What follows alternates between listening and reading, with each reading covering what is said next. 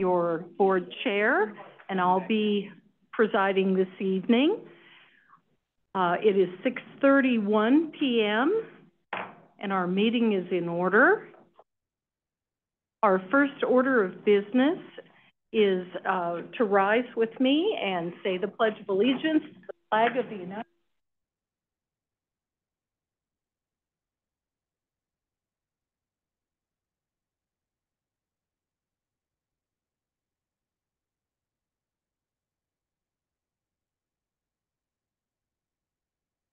Thank you. You may be seated. Chair would like to recognize a new alternate member, Sarah Dawn Pearlstein, City of Federal Heights, and I'm not sure if it's Pearlstein or Pearlstein. Apologize if I got it wrong. And now, Melinda, if you would be so kind to go through the roll call, that would be wonderful.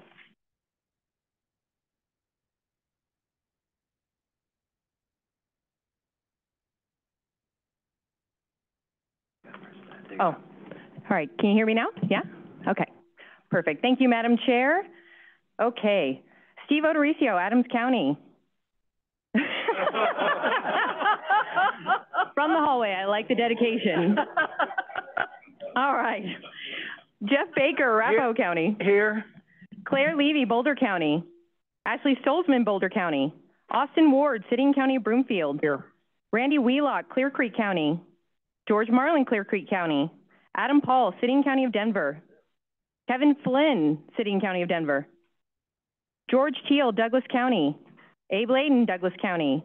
Marie Mornis, Gilpin County. Andy Kerr, Jefferson County.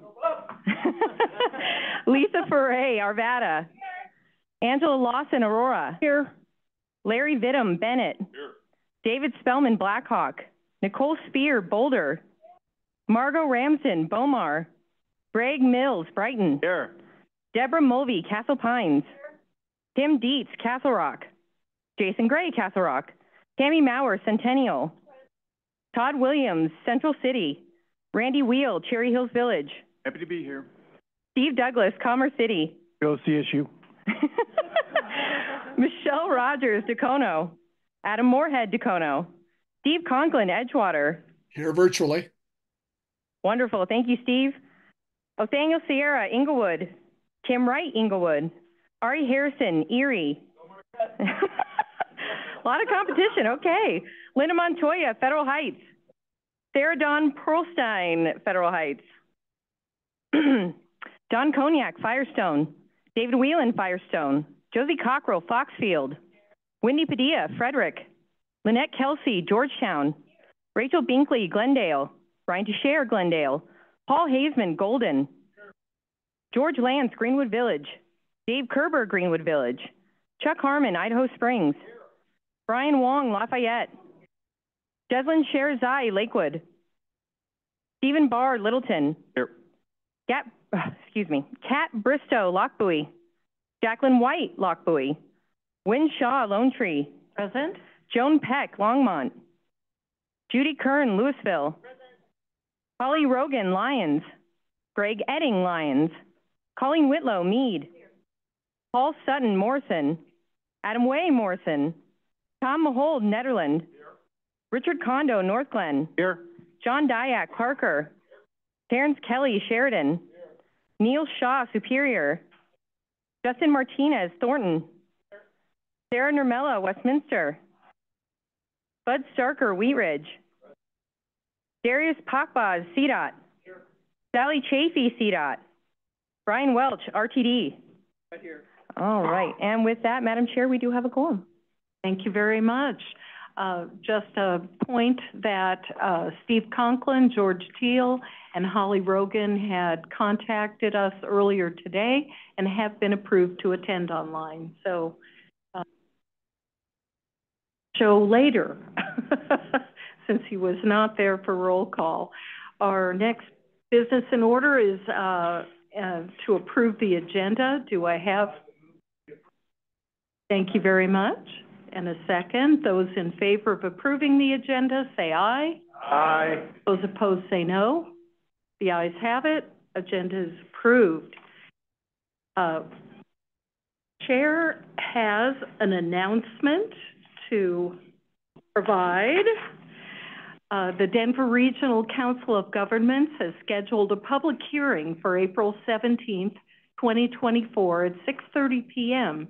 to receive comments on the 2024 amendments to the MetroVision Plan and to the 2050 MetroVision Regional Transportation Plan and associated air quality conformity determinations and greenhouse gas transportation report documents.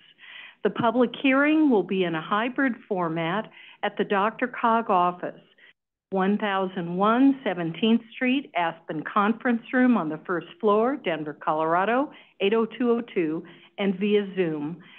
Further information about the public hearing is currently available on DRCOG's website and was available as of March 18th, 2024, the beginning of the public comment period. Next, we will have a report from the Performance Engagement Committee from its chair, Colleen Whitlow. Thank you, Madam Chair. We had 2 action items this evening. The first was to elect a vice chair, and congratulations to Director Spear from the City of Boulder for being the vice chair. Thank you, ma'am, very much. We appreciate it. Next, we approve the 2024 board retreat agenda, and ma'am, that is my report for the evening. Thank you very much, Director Whitlow. Next, we have the report of the Finance and Budget Committee. Thank you, Madam Chair. The Finance and Budget Committee, otherwise known as F&B Committee, met this evening. We had 2 action items. Well, first of all, I'd like to thank Deb Mulvey, who was the prior vice chair, and we elected Director Paul Hessman to be our new vice chair. So there you go. There he is. So he's going to be the number 2. And the other item of business is we approved an extension of the contract for Gravity Works, which is the vendor that provides web services for DRCOG through June 30th. That is all I have to report. Thank you very much, Director Kondo.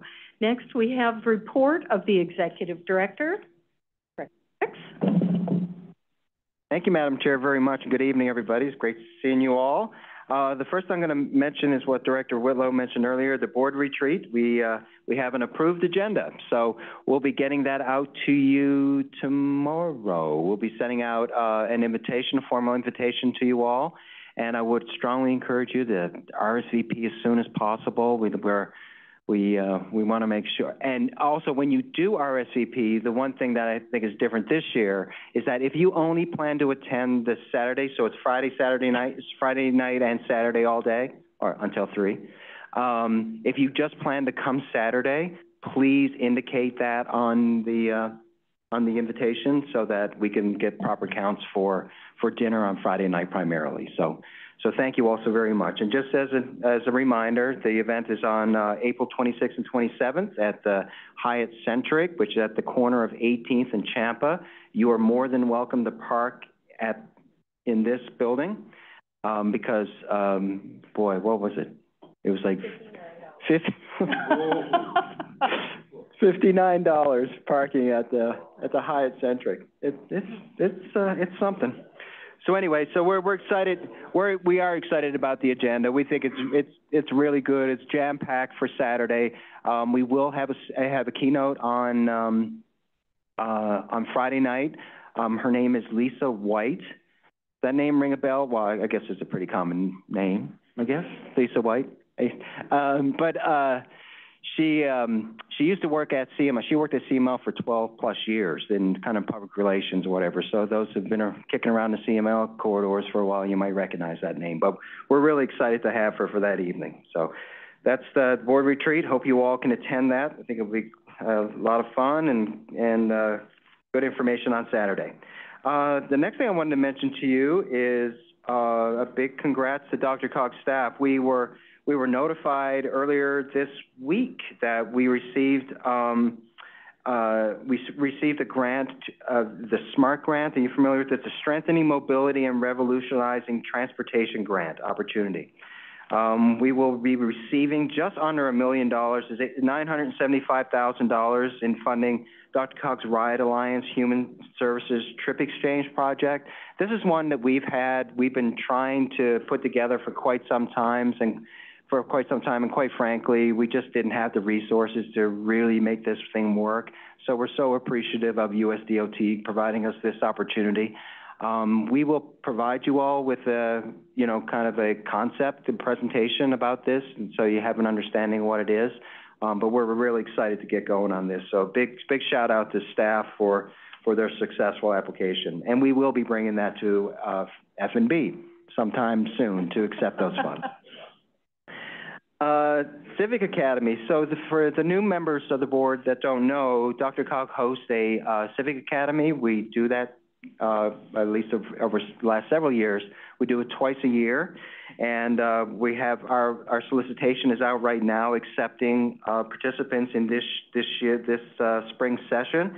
It starts on April 11th, and this really is a great opportunity for people to learn about the important regional issues and to learn how they can get more involved in shaping their communities. So if you know of anybody that you might think might be interested in something like this, please send them our way. We'll be happy to walk them through the application process and all that. But if they just want to go about it solo, they can get to the application through our website. So yeah, and you might have those that that speak at your council meetings all the time that might like a little bit of a refresher, but the things that we do on a regional scale. So please, we would welcome all comers. And if you have any questions on that, please reach out to Sheila Lynch or Steve Erickson on our staff. All right, board retreat, now the annual award celebration. So that's scheduled for August 28th at the Sewell Ballroom, the same location we did last year. The reason I mention this is because we have nominations are now open for multiple award categories. MetroVision Awards category honors projects, initiatives, and plans that help make life better in this region.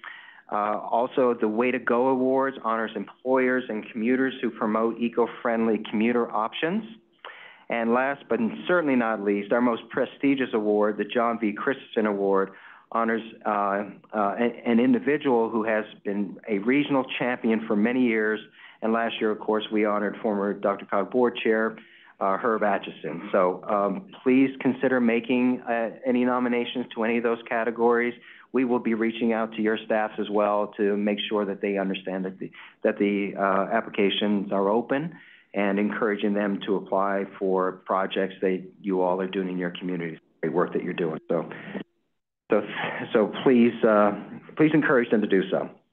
And last but not least on the award celebration is, we try to do this event strictly based on sponsorship funding that we get. So we're starting our solicitation as early as possible for this special event. So, if you have any ties to corporate, nonprofit folks that you think might be interested in sponsoring, please let us know, and we'll do the legwork. We just looking to get it in a door. So please just let us know. But we're real anxious to get going on this sponsorship stuff as early as possible. And with that, Madam Chair, I believe that's my report. It is. Thank you very much. Next business in order is public comment, and I'll check with Melinda to have anyone here public comment. Certainly, go right ahead. Thank you. And I will mention that up to 45 minutes is allocated now for public comment, and each speaker will be limited to 3 minutes. If there are additional requests from the public to address the board, time will be allocated at the end of the meeting to complete public comment. The chair requests that there be no public comment on issues for which a prior public hearing has been held for this board. Consent and action items will begin immediately after the last speaker. All right, thank you, Madam Chair. It looks like our first and only speaker at the moment is labeled as Colorado Social Legislation. I have unmuted you, and you are allowed to speak. Actually, it's Randall Loeb. Oh, there we go. I Hi, think Randall. you'd be more Go ahead. familiar with that name. I happen to chair that committee on public policy. What I am interested in speaking to you, and I'm sorry I'm not there, is the move to house 1,000 people temporarily, and to do so in a whirlwind, to count the numbers. We work tirelessly to find places for people to live. And I'm 73 now, and I ride a bike every day. I'm a commuterist, and I work with the Environmental Protection Agency in a Source America contract with Bayard Enterprises, and I expect to work and ride for the rest of my life. I live as simply as possible. But for many of my brothers and sisters, just putting us into a temporary place for those who work in the city and county of Denver, whether or not you call it a village or whatever it is not a sufficient way for us to face and overcome the obstacles that more and more families are facing. And I've been speaking about this, as many of you know who've known me, for over 20 years. And I don't expect to retire, but I challenge us to find ways to make it possible for us to solve these problems together. And at the moment, I'm looking for a way to have an alternative, intentional community to live in for the rest of my life. I garden, I work with Metro Caring, and I work with Denver Urban Gardens. I grow food for the community, as well as work in many other areas having to do with public policy that I started out with. I'm always honored to participate in this. I was a member of the academy actually at one point, and in the Metro Vision planning years and years ago. But we need more options, and we need to make sure people are safe. And that cannot be done without us putting our heads together across the region with MDHI, the Metro Denver Homeless Initiative, with all of the county support that we can muster from Laramie straight down to Pueblo. Thank you for your time and blessings. Thank you, Mr. Loeb, for your comments. Linda, is there anyone else here for public comment this evening? Is there anyone here in the room for public comment? Seeing none, we'll move to close the period for public comment. And our next item of business is approval of the consent agenda, which included the summary of the March 6th, 24 meeting. Here's such a motion. Move for approval. I have a question. I'm sorry. Certainly, yeah. I had made a suggestion for a revision to the summary that was approved at that special meeting, and I don't know if the revised summary was what was approved. So in other words, you had changes to the March 6th? Correct. And that was just to make a note in the record that both myself and the Chuck Harmon from Idaho Springs were not eligible to vote on the Front Range Rail issue, and it just needs to be noted that we didn't vote. So but I didn't know if I wasn't able to be at the meeting, and neither was Chuck, so I didn't know if the revised version was what was approved or not. Just a question would be whether or not the packet, I know we didn't approve amendments to that, but if the packet included your changes, it did not. So but the revised version.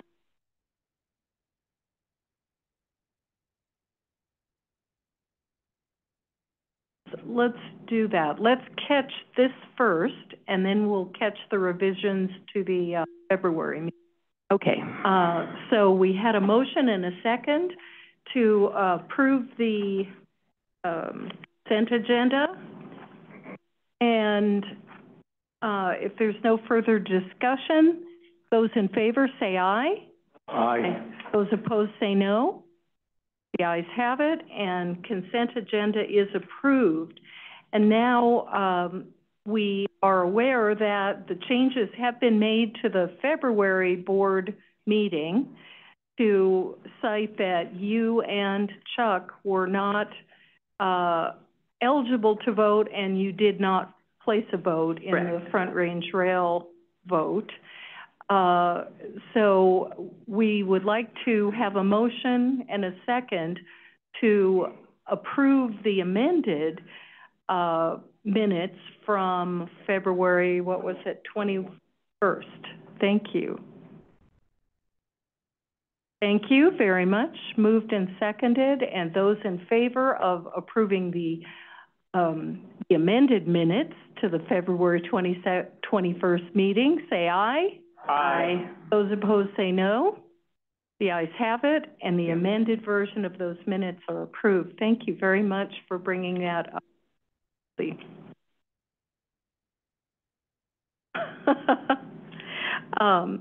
Next in our agenda is a strategic informational briefing on the Colorado Freight Plan. Cole Nieder, Planner, Transportation Planning and Operations. You have the floor.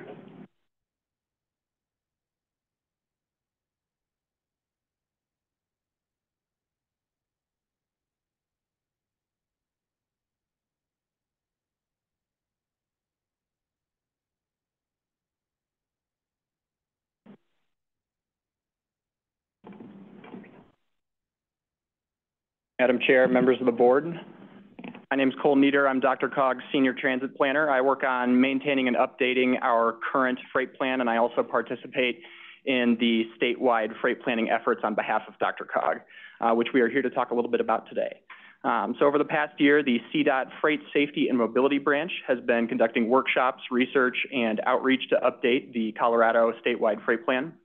They'll be presenting today some key priorities drawn from that plan, how they align with state and federal goals, and then also how they conduct their overall planning process. So this update is timely because we at DRCOG are also updating our own multimodal freight plan. So keep that in mind as CDOT goes through their own freight planning process and what you'd like to see in our freight plan going forward as well. CDOT's the standard for freight planning in the state, and we're lucky to, and it's great to hear from them today. So I'll turn this over to Erica Denny, who's a freight planner for CDOT. Thank you, Erica. Thank you, Cole. Good evening, everybody. My name is Erica Denny. I am the freight planner within the Freight Mobility and Safety Branch within CDOT. I've been in this role for just under a year. I actually come from the trucking industry, so while my background isn't necessarily planning, it is within freight. So when it comes to freight planning, I at least have one side of the edge of the coin figured out. So really quick, so you know, this is a 325 some odd page document, and I'm going to try and crank through it in 15 to 20 minutes. So it's going to be very, very, very high level. I tried to bring in some of the DRCOG specific information to make it a little bit more relatable for this group in particular. But please, if you have questions, if I need to slow down, please just let me know as I work through this.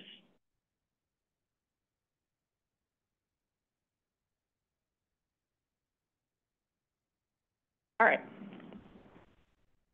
The freight plan purpose. So the freight plan is something that FHWA requires of every single state throughout the country to comply with in order to receive National Highway Freight Program dollars. It's a grant program that's supposed to go towards freight-specific projects.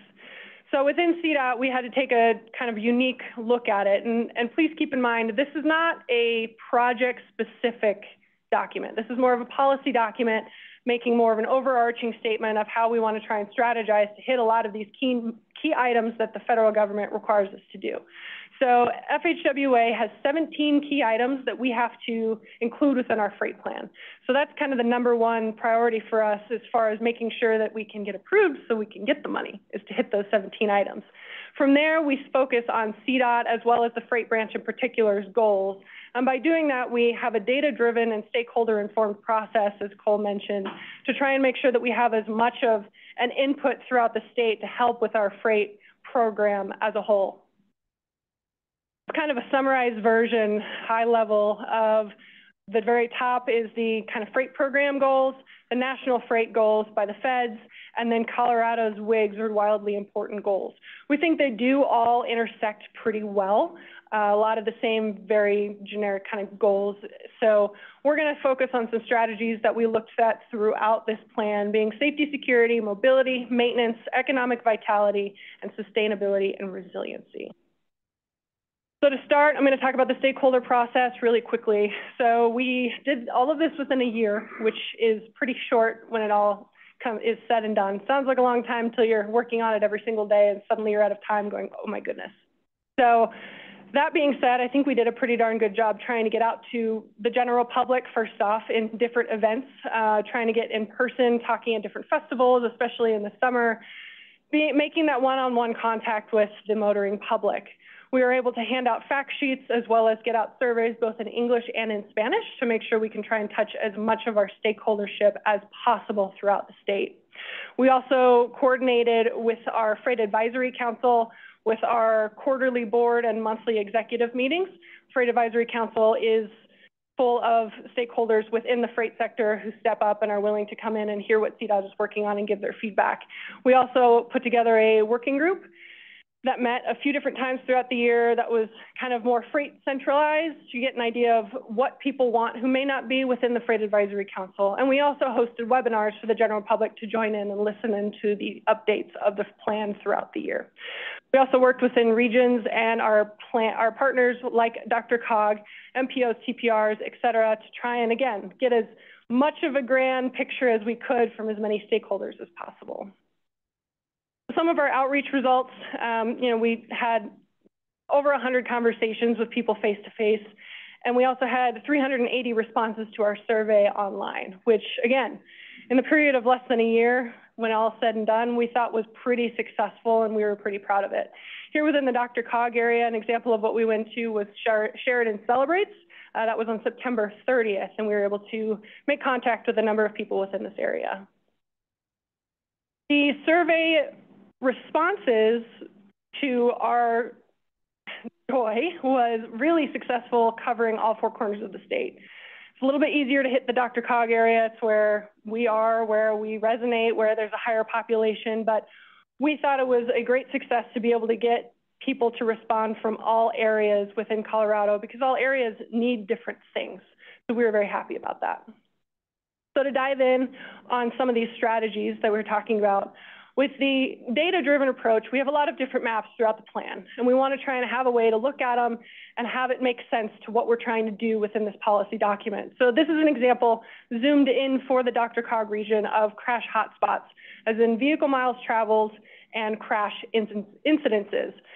So you can see that the orange, or might look red up on the screen to you guys, is above 30 incidences per vehicle mile traveled. Blue is 15 to 30. Green is 5 to 15. Safety operations support and infrastructure. Examples of these are chain stations, weigh-in motions, runaway truck ramps, pullouts, et cetera, and where those are within the DRCOG region. We're also looking at at-grade incidences. You've got trucks, you've got trains. The unfortunate reality is sometimes they don't play nicely together. So this kind of represents where those issues occur that we can try and look at and find ways to make solutions to avoid it in the future.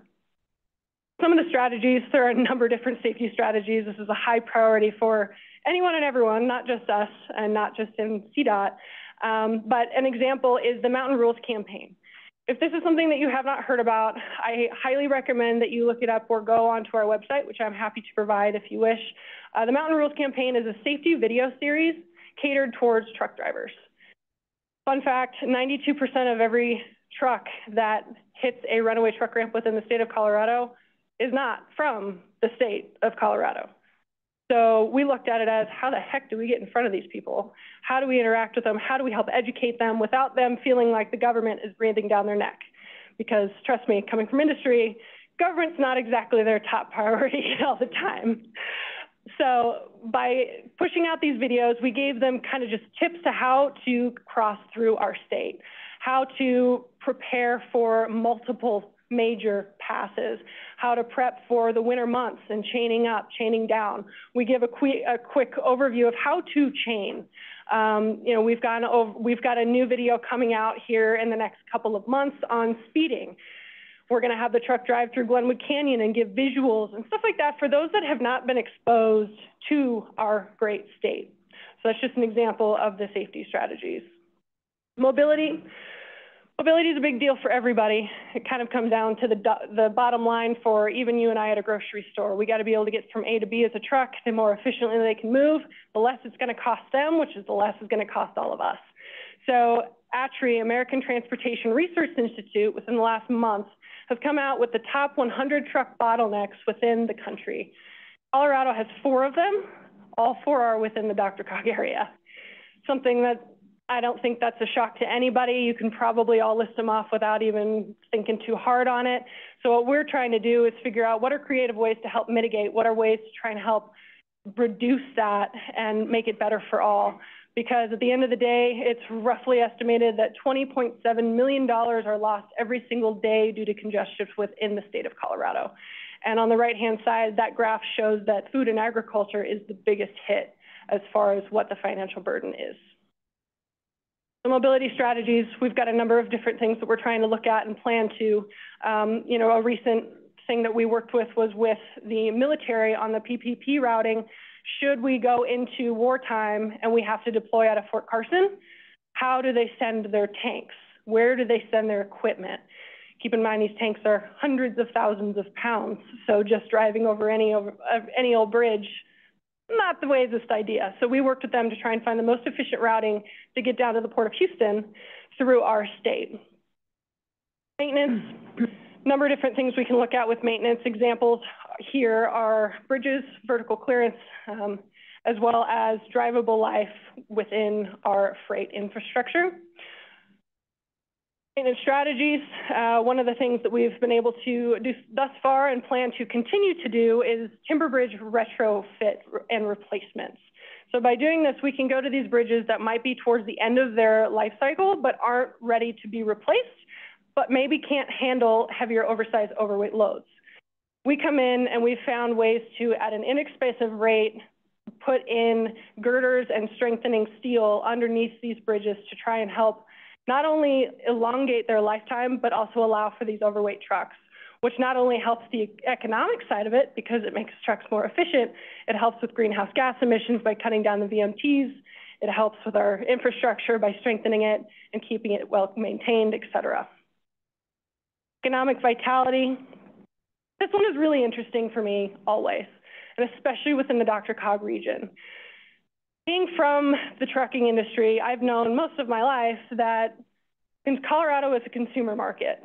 Always just something that I've known, but seeing it as numbers, seeing it like this is really pretty interesting. And DRCOG in specific, you've got $36 billion worth of goods that come inbound and $81.6 billion outbound. So there's a pretty big difference there. But the really interesting part is that two-thirds of the entire state's commodity flows is in and out of the DRCOG area. A lot of that has to do with the distribution centers within the area. It has to do with the volume of individuals who live in the area, et cetera. But just a really cool thing to think about and wrap your head around that two-thirds of our entire state flows through this area. And then you see the important supply chain highways on the right-hand side. You've got I-76, 76, which is big, 70, which is big, I-25. The heaviest stretch of road within the state of Colorado is from Denver to Colorado Springs for trucks. In the distribution centers, between going back and forth with all the people that live within those areas, that's the heaviest volume corridor within our state. Economic vitality strategies. We, in the last few years within the freight branch, put together a Colorado Delivers campaign. It's another way we're trying to brand ourselves, just like the Mountain Rules campaign, just to get more people interested and intrigued in different ways. Colorado Delivers originally was a workforce development program that we put together to try and help reach out and talk to people who may not know what to do next within their careers and get them into CDL schools to get behind the wheel. I'm sure everybody here has heard about the driver shortage that we have nationwide. It's a global issue, not just within our country, not just within our state. But we spearheaded an effort to try and take that on and find ways to get in front of people who may not think about it. It was really successful working with industry partners, and we've handed off to Adams County, who've taken it and run with it. We plan to continue the Colorado Delivers image to try and help with educating the importance of supply chain, freight planning, our state infrastructure, et cetera. We're also looking at different ways for multi-modes to interact better, more efficiently together. You've got trucking, you've got rail, you've got pipeline, you've got air. How do we all work the most efficiently together? And how can we at CDOT try and help that? Sustainability and resiliency. You see our intermodal network within the DRCOG region on the left-hand side. You've got different rails, you've got intermodal facilities, you've got DIA or DEN. Sorry, it shows my age of how long I've been here saying DIA. And on the right-hand side, you've got wild animal involved, truck-related crash distribution. This is of the whole state, and something that we really as a state should be proud of, because while there might be what looks like a lot of little green dots of where trucks and animals have interacted, that's really not very many in the grand scheme of things. Compared to such as the Dakotas, this is nothing. So props to Colorado, props to CDOT, props to everybody here trying to make that a priority before the federal government even did. That was one of the 17 items they required us to include within this. Sustainability resiliency strategies. Of course, we've got the Colorado Clean Truck Strategy, which is something that we absolutely support and are there for them best we can in every way that we can. But that's also something for medium heavy duty trucks. It's going to be a little bit longer to be able to enforce a higher percentage of ZEV vehicles. So we've always been trying to look at more creative ways to drop those emissions, to be more sustainable. An example is that timber bridge retrofit that I mentioned earlier. You cut off 160 miles off of a route that's run 20,000 times a year on a truck that runs on 4 miles to the gallon. That adds up pretty quickly. You don't need to do the math. Don't hurt your brain. Just know that that's a lot of emissions cutting out. So always trying to find that low-hanging fruit that we can affect today. We can affect within this 4-year plan. We can do and make a difference while those bigger items are being worked on. Colorado Freight Investment Plan. Why we're doing all of this in general, Colorado FIP, Freight Investment Plan, is funded by the National Highway Freight Program. Again, this is the Fed's grant program for freight infrastructure. Since its birth, we've been able to put $179 million into Colorado's infrastructure for freight projects, and we're looking forward to being able to add more and more to that. We've been through a lot of these strategies, and we've tried to narrow it down into 3 buckets as our emphasis areas, that being truck safety, freight operations, and clean transportation. Truck safety, pretty self-explanatory. Get everybody home safe. I don't care if it's you're in, a big rig driving to and from your pickups and deliveries, or you're just driving home from your office to get to your family. We want everyone home safe every single day. How do we try and do that? And how do we do it perhaps with a little more specifics around the freight world? Freight operations, truck parking is an example. We've been looking at various different ways to study and analyze where do we need more parking? Where are we okay? I don't think there's anywhere we're okay on parking. We always need more truck parking, and where can we put that in? Where is it efficient? And where can we also include potential, hydrogen fueling or electric charging within these new truck parking areas? And clean transportation, working towards what we all want, working towards that cleaner future, and also trying to help be more efficient in everything that we do in regards to freight within our state. So we've been through quite a bit in the last year, and I do have very exciting news, and that as of last week, FHWA has approved our 2024 Colorado Freight Plan. So as of last week, we have a plan for 4 years that will give us money to be able to work with. So we preemptively started our next call for projects with all of our 5 regions a few weeks ago. So thankfully that passed, or it would have been a little bit awkward to tell them we didn't have the money. But we've already got that underway because we want to try and deploy these funds as fast as possible to try and help some of these freight motivated projects. Are there any questions?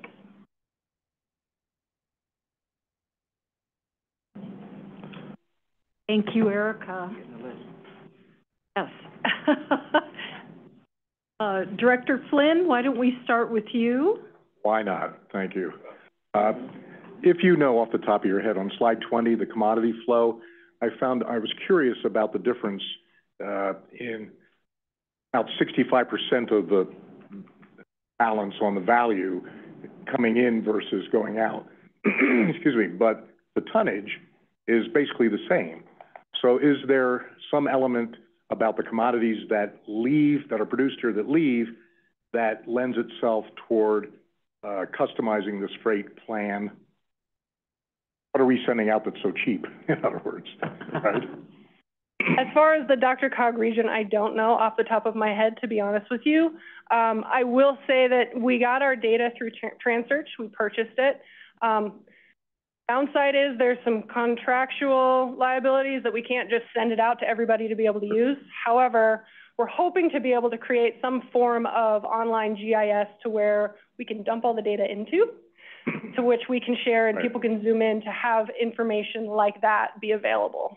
Okay, just the observation is pound for pound, the commodities that flow into the state are valued at 65% greater or 35% greater than the commodities we send. I'm just curious what that means. If I were guessing, and this is just me guessing, of the raw agriculture product versus something that's actually processed, manufactured, and brought in. Thank you. Director Haseman, and then Director Mills. So in my city of Golden, one of our priorities is public safety. And I'm looking at a couple of your charts where you talk about safety. And I'm curious about the liability of the trucking companies for incidents and accidents. Is that something that you feel is properly placed, not on the driver, but on the owner and the company? That's a bit of a case-by-case basis. You know, truck drivers go through CDL school. You like to think that they're all professional. Doesn't necessarily mean that they always act in a professional manner. There are instances where maybe the truck is not maintained in the way that it should. Drivers are required to do pre-trip inspections, so if something is wrong with the equipment, they should be able to catch it. Doesn't mean that they always do. You know, when it comes to actual incidences, the liability ultimately gets pushed back on the company. The company holds the insurance, they're the one employing the driver. But again, it's a bit of a double-edged sword. Sometimes it's a case-by-case basis. I'm not sure if that answered your question or not. Thank you. Director Mills?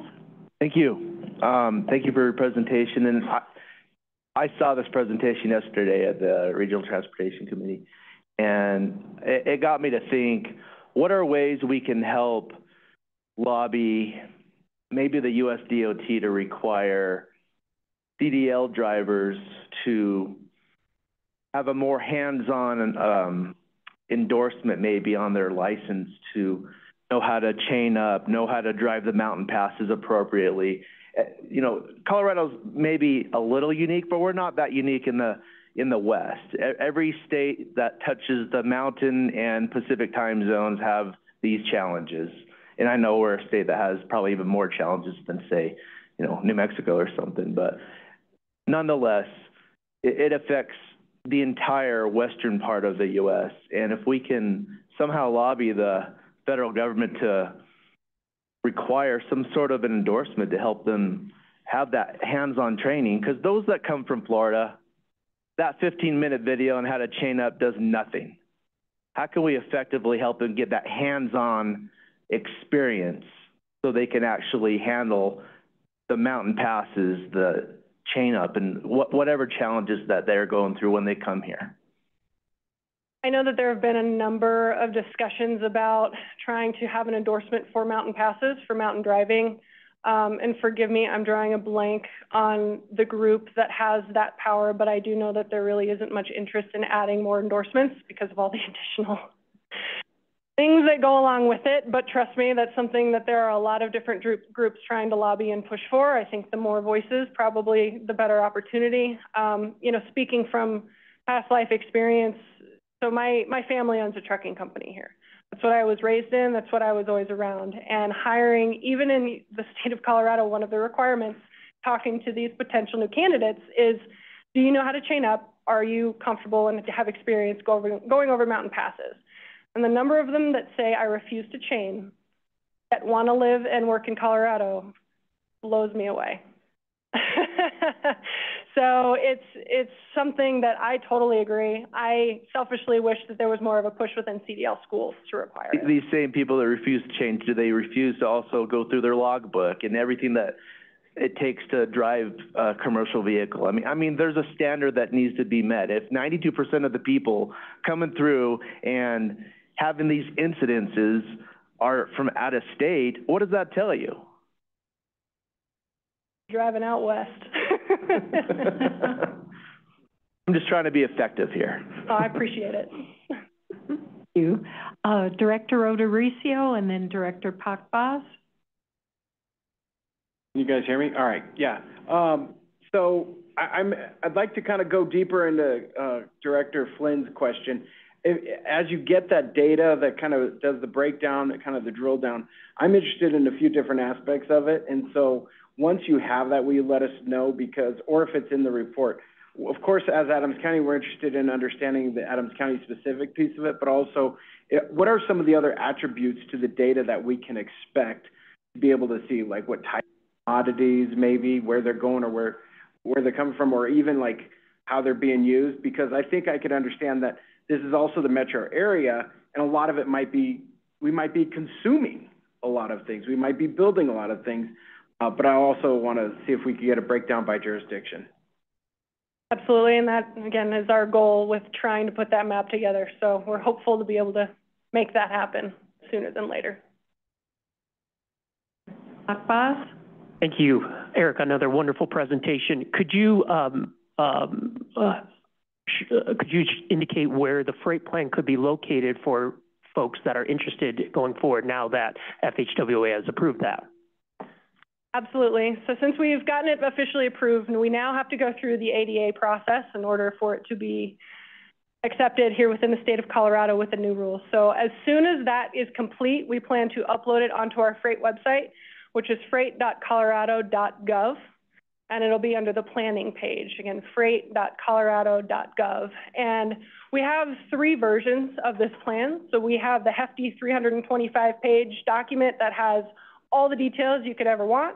We also have a 52-page summarized version of the freight plan, so you can get more of a high-level, less intensive, maybe not sleep for weeks after trying to read it version.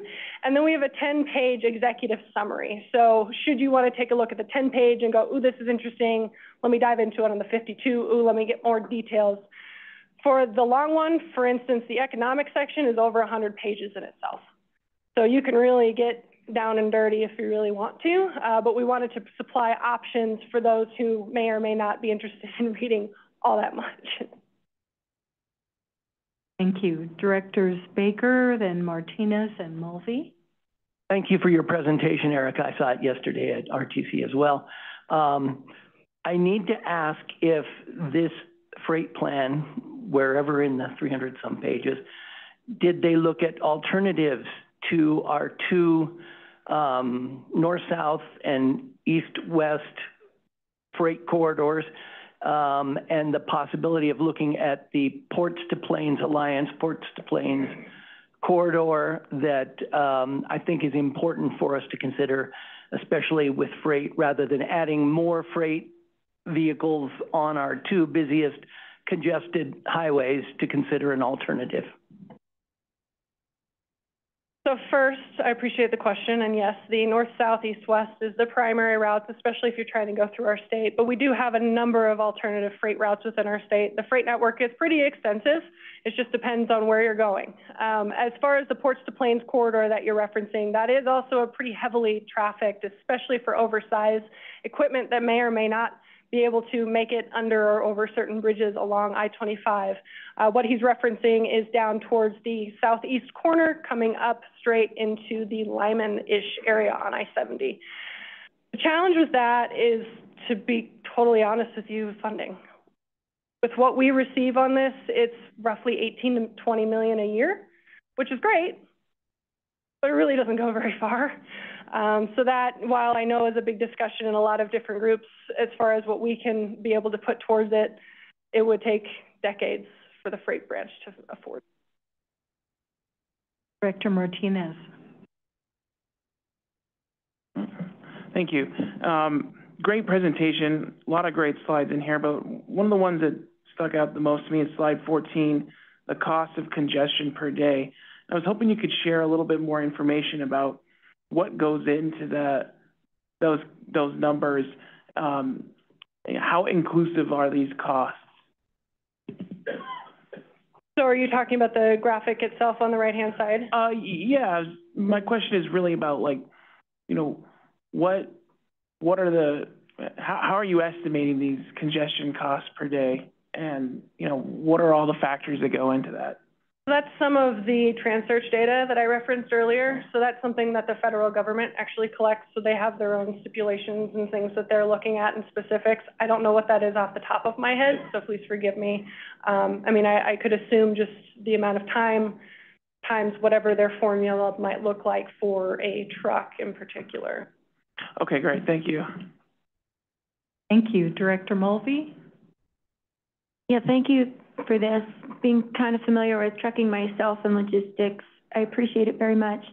One thing that strikes me is, yes, we're a consumable economy in Region 1 here, and the bottlenecks actually demonstrate to me why, because we consume those things, and as you mentioned, the package process versus the outbound. And so I think that when we look at solutions, if this body were to look at solutions, we need to think about this economy and the people that live here need this stuff. And so how are you going to get it if you're not going to get it this way? The other thing I wanted to ask you was really granular, but important to me because my municipality is on the I-25 corridor. So slide number 9, I believe it was, or, well, now I'm not so sure. It's the one that showed crash data. So you had one that showed crash frequency, and I-25 didn't have a color. So we couldn't tell. So that one is 5 or less per vehicle mile travel. Okay, okay. Kind of what that non-color color means. So from that, I'm taking, I thought that might have been it. I'm taking that it's safer for the semis, for lack of a better word, to travel on the interstate, and that interstate availability is quite valuable to our economy and to our safety. Am I drawing a logistically accurate conclusion? Oh, yes. Thank you. Director Ward. Thank you, Chair.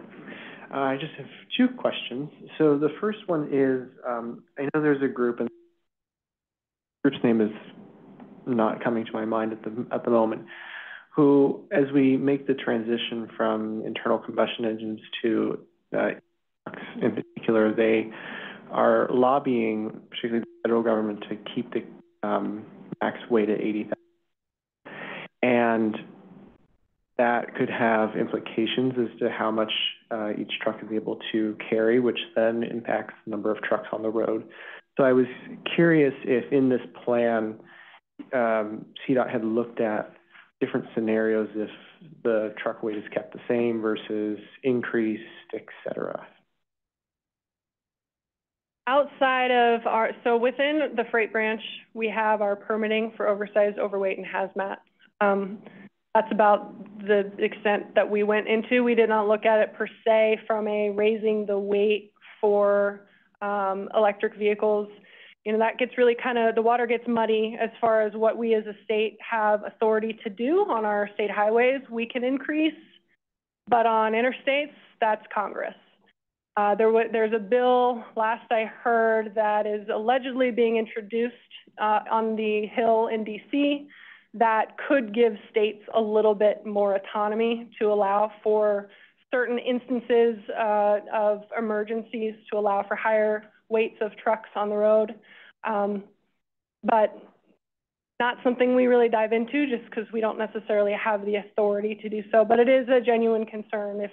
If a battery electric truck weighs even just a couple thousand pounds more, you're cutting down a couple thousand pounds of payload, which then adds up over time, which is less efficient and more expensive for the consumer at the end of the day. So hoping there's a solution. Yeah, and it increases vehicle miles traveled, potential for crashes or incidents, et cetera. The other question I had was, this plan that we've been presented at least seems very focused on trucking.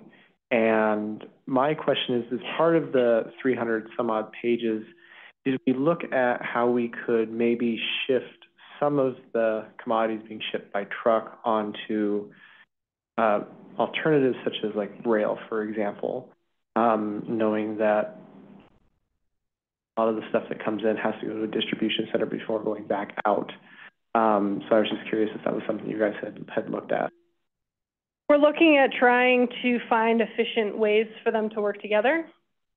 But at the end of the day, they're all private entities, private businesses. We can't really assign people to move certain freight commodities.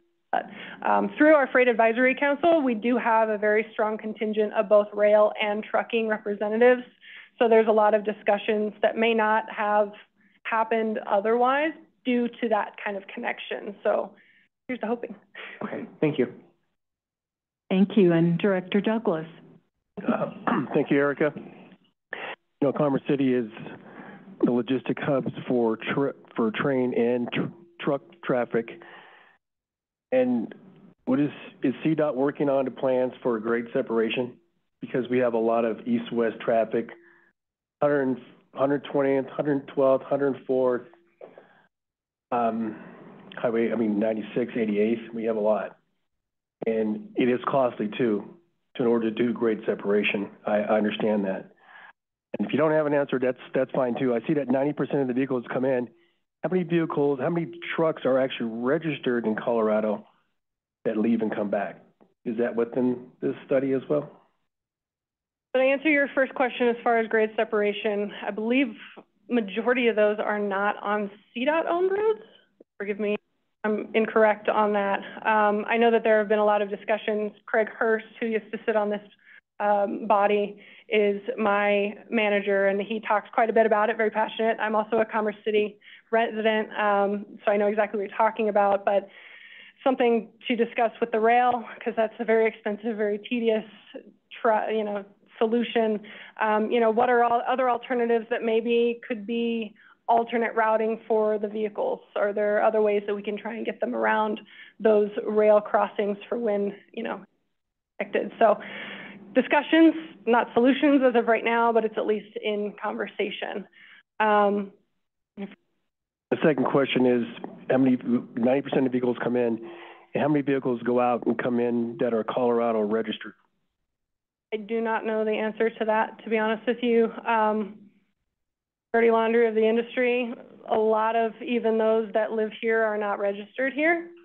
It's business decisions that are more economically viable for the companies to register in other states that they have other headquarters or facilities in. So it's hard to really get a good idea of how many are even making local deliveries here that may not have a Colorado tag. And the last question, when it comes to safety, and we have a lot of folks driving through our mountains who are not accustomed to our signs, are they also in different languages?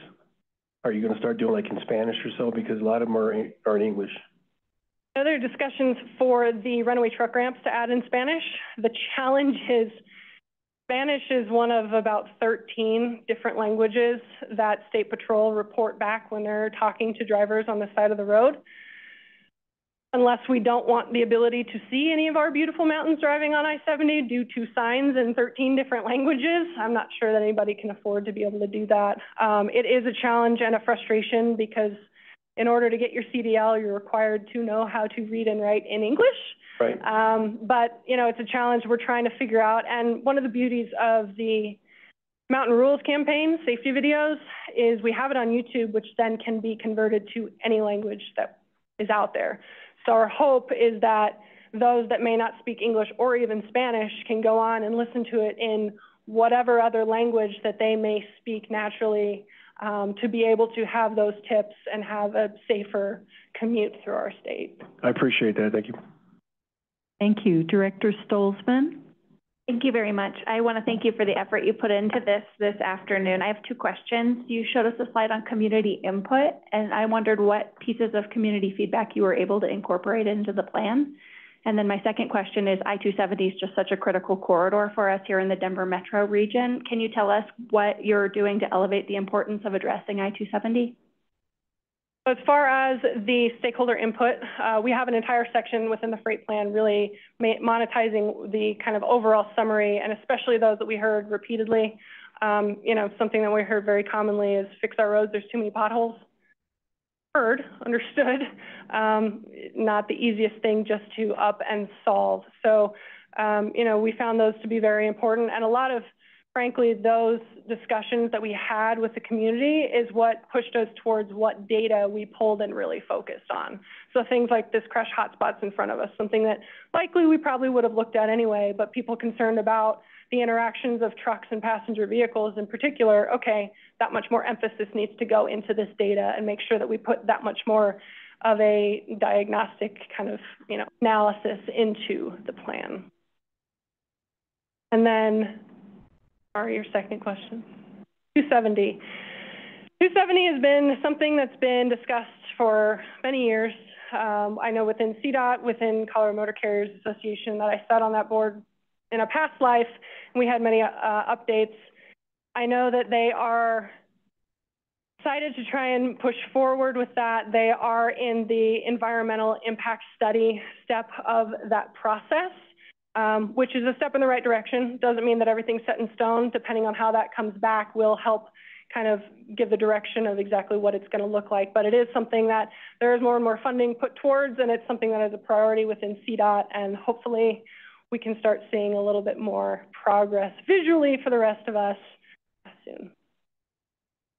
Thank you. Director Kelly, then Director Kelsey. Yes, hi, thanks for the presentation. My question, what I was going to ask is there any data that shows the language of the individuals that come into Colorado passing the runaway ramps? I know we had a situation last time, the guy got 110 years, and we all recall that. There was fatalities. He didn't speak English. He didn't read English. Runaway ramp, flashing yellow, pass it up. Is there any statistics that show like the majority of the languages that speak of the individuals getting in accidents?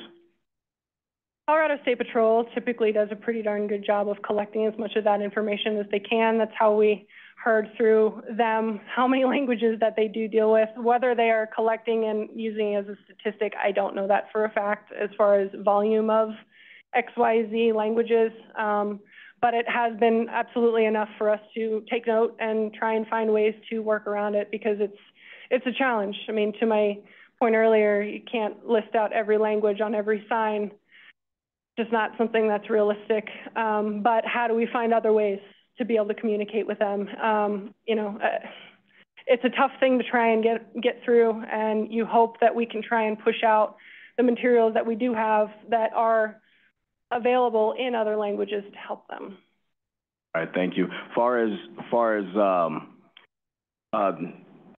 individuals learning how to put on the chains and whatnot like that, usually that's up to the employer. They're supposed to show the employees how to put the chains on. I've had my CDL for the last 13 years. I've never had to put my chains on, though, because I usually stay in the metro area for the United States Postal Service with my CDL. But usually any other job that I've been to, they do show you how to put the chains on. Far as getting data, far as what vehicles come in registered, that'll take forever. You got way too many Freightliners companies out there, 10 roads, everyone coming in and out to distribution centers and whatnot. You'll never be able to get that data. It'll take forever. So. I don't disagree. Thank you. And Director Kelsey? Now I am. I know you're still working on this, and I'm hoping that the Mountain Rules video and maybe the in-cab communication can help push this. But we have a chain-up station right next to Georgetown, and in bad weather, we always observe truckers stopping not in the chain-up area, they're stopping on the shoulder before the chain-up area, which then it puts the passenger vehicles and the drivers of the trucks at risk. And I'm just wondering how much effort there is being made to change that behavior. So to your first point of the in-cab communications, forgive me, I've given this speech a few times, so I don't believe I've touched on that within this group in particular. So one of the things within the technology piece that we're looking at heavily is an in-cab communication messaging system. So every truck that goes beyond 150 air miles is required to have an electronic logging device. That's something that the federal government put into place in 2019. These basically are a way for us to track hours of service for drivers, and you can't run 2 logbooks on paper. It's a way to try and get rid of a lot of bad actors that are very unsafe on the road, so it makes it much safer.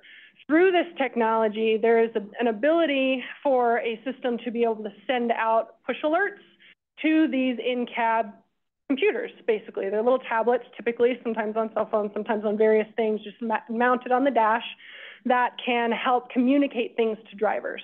That's something we are very excited about, and we are trying to work forward into challenges, you know, how many notifications is too many notifications, too few notifications, but the idea, so for instance, just last week during the snowstorm, we were able to push out these messages to all of our bordering states, to every truck, and say, hey, I-70 is closed. If you can take another route, do it, please.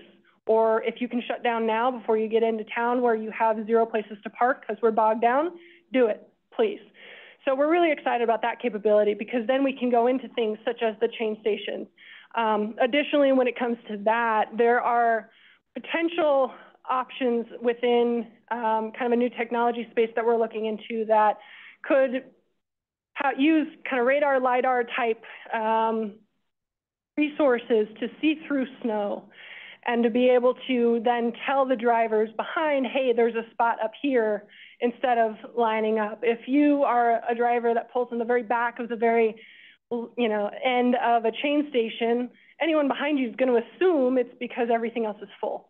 So why would you go on? Because you have nowhere else to go and you're potentially going to be cited for not having your chains on. So you pull over and put them on, which puts them into grave danger, motoring public going by into great danger. So we're very hopeful in some of those technologies as we do more research into them to see what we can implement within our state. Thank you. Director Pakbaz. Yeah, so if I could help answer some of the questions that came up previously. One on the signs. A lot of our signs are determined by what's called the Manual on Uniform Traffic Control Devices, or the MUTCD, which determines how the sign should be done and has a kind of a standardized process nationwide. With that said, CDOT is trying to take a look at making signs more graphical in nature, so that way they're easier to read. And then I think one other comment I would like to make is on the I-270. As Erica stated, there is a environmental impact study that is being done on that, and we do have on our website some open houses. I think the next one is April 17th at 5 p.m. at the Eagle Point Recreation Center to get public comment on that project. Thank you. Are there other questions for Erica? Yes, Director Douglas. So, just have one more, and that is, it would be much safer and less congestion as far as emissions if the big trucks were in the HOV lanes, because they would constantly keep moving. That should be an option. Because I'm thinking about E470. I mean, they constantly move. So I don't think I have the knowledge to answer that particular question. You don't have to answer it. Oh, okay. I appreciate the feedback on that. Anytime we have as Erica stated, there's a lot of standards that are set by the federal government in regards to how the interstates are built, the lane width, the signs, and so forth. So I don't know the specifics on that. However, on E470, if a carrier wants to pay the toll, they're certainly able to use that on there. As far as the managed lanes, I'm not quite sure, unfortunately. Right. Well, E470 did a great job by lowering those prices certain times of the day so trucks can get on them? That would be up for the E470 board. That's not something that we have control over. Okay. Thank you. Thank you, Erica. Excellent job. Next is an action item, discussion on the based Transportation Planning Program, project selection recommendations. We have Nora Kern, Manager, Transportation Planning and Operations. Thank you, Nora.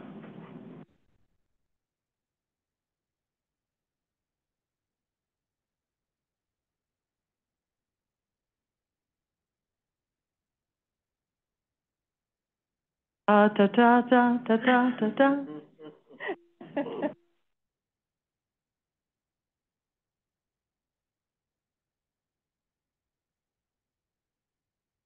All right, thank you. So my name is Nora Kern. I manage the sub-area and project planning team here at DRCOG in the Transportation Planning Division. And I'm here to talk about the project selection recommendations for one of our new transportation improvement set-asides, and it's called the Community-Based Transportation Planning Program. So just a quick kind of background. This program is currently in the 2024 to 2027 Transportation Improvement Program. However, we have actually been piloting our community-based transportation planning program for the last year and a half. The program is focused on providing technical assistance for member governments and community organizations across the region to support planning to improve mobility for historically marginalized and disproportionately impacted communities. So we have started off with a pilot. Like I said, we've been working with the City of Edgewater on a school transportation plan and have just kicked off a study in kind of Westminster, Adams County, looking at microtransit services. And so this program has since then been formalized and kind of set up as a set-aside in the TIP. Of note, this is one of our new format set-asides. So there are 4 new set-asides in the TIP that are structured slightly differently than some of our past set-asides. So the main difference is that these are set up such that DRCOG is retaining the funds ourselves and directly managing the projects. And so the idea behind this was to really alleviate some of the administrative burden that receiving TIP money can have. So for each of our set-aside programs, we have a single IGA that we're working on currently with CDOT, so that we can manage procurement and kind of keep things moving and manage the IGA with CDOT. And then our stakeholder member governments and community organizations can kind of just participate as key stakeholders. So in the TIP, there's $2.5 million for this program over the 4 years. So we are planning on splitting it into 2 two-year cycles. So we're talking today about the first 2-year cycle, which is we're looking to spend around $1.25 million. So we have had a selection process that we're now approaching the end of. We started with the call for letters of interest in November and December of last year. We had a pretty good turnout. We got 10 letters of interest received during that window. We had a couple follow-up conversations with some of the respondents. We then assembled a selection committee, which included a number of staff from the DRCOG Transportation Division. We had folks from the Regional Planning Division, as well as our Community Engagement Planner from the CAM Division. We also had representatives from RTD and CDOT help score as well. So the selection panel did look at 6 different factors for each of the letters of interest that we received. Each proposal was scored individually by each member of the committee. We had some discussions and then have kind of compiled the scores to make our recommendation. So this quickly is just a summary of the 10 letters of interest that we received. We were pretty pleased with this response. We did have a estimated budget as part of the letter of interest. And just a kind of quick note there, because these are just letters of interest, DRCOG is going to be developing the scope ourselves and doing procurement. So the estimated budget really is just an estimate at this point. But we did kind of get estimated budgets about twice the volume of available money. So we had about $2.5 million requested with $1.25 million available. So here on the next slide, you can see our recommendations. So we are recommending to move forward with 5 of the 10 projects that were submitted. You can see there the draft budget, again, kind of tentative until we kind of get into the formal scope and figuring out exactly what's going to be needed for each of these studies.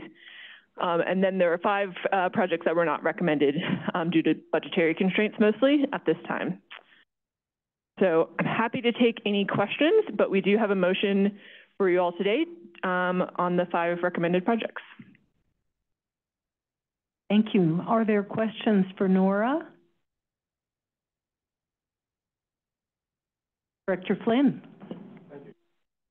Thank you. Just a quick one.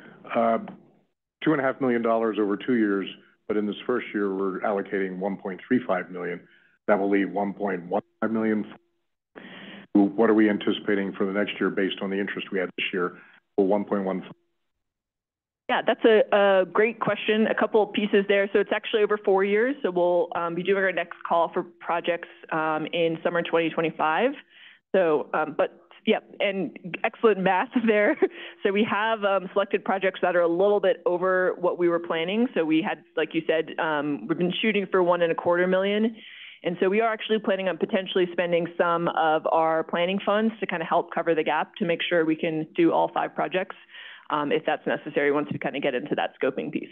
So we are anticipating the second 2-year cycle that'll come out in 2025 will be around a 1.25 once again.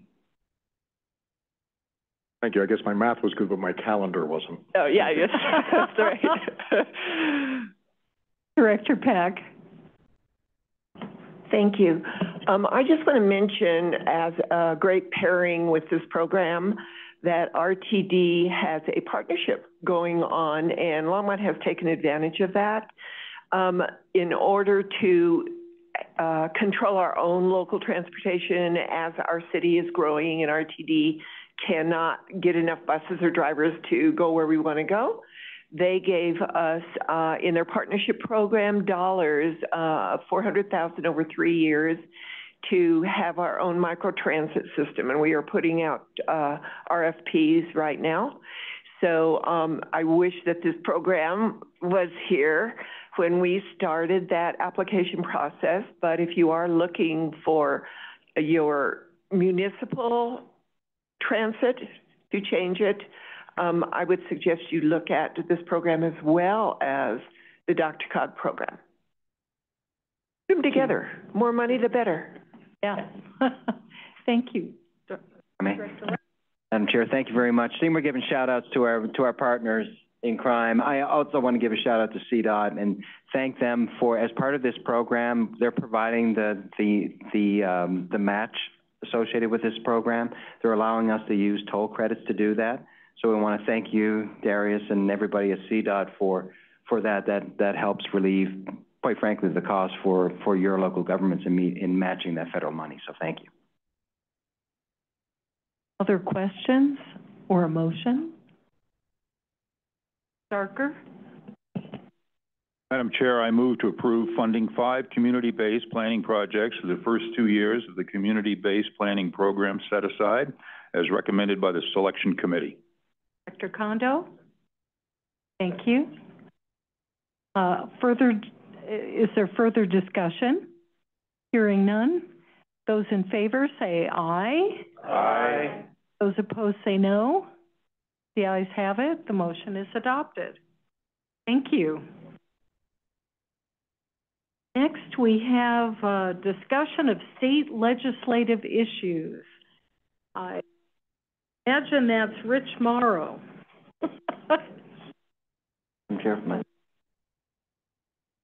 Just go ahead and say well, things while Rich is into the. Yeah. As Rich is walking up to the podium, I just want to mention, so first we're going to go over, just give you an update on the status of some of these bills. We are just going to, Rich, if you may, if you would, Rich. Sorry. Rich, we'll just hit on Senate Bill 40 and maybe an update on 1313 if there's anything of any consequence to mention on that one. Also, if there's any other bills that you would like a status report on, obviously we'd share that with you too. But Senate Bill 40 is one, of course, that we have a very strong interest in. So, Rich, go ahead. Okay, so Senate Bill 40 is still up in the air after all of our work and effort and from really all over the state, but so many of you on the board and your communities as well.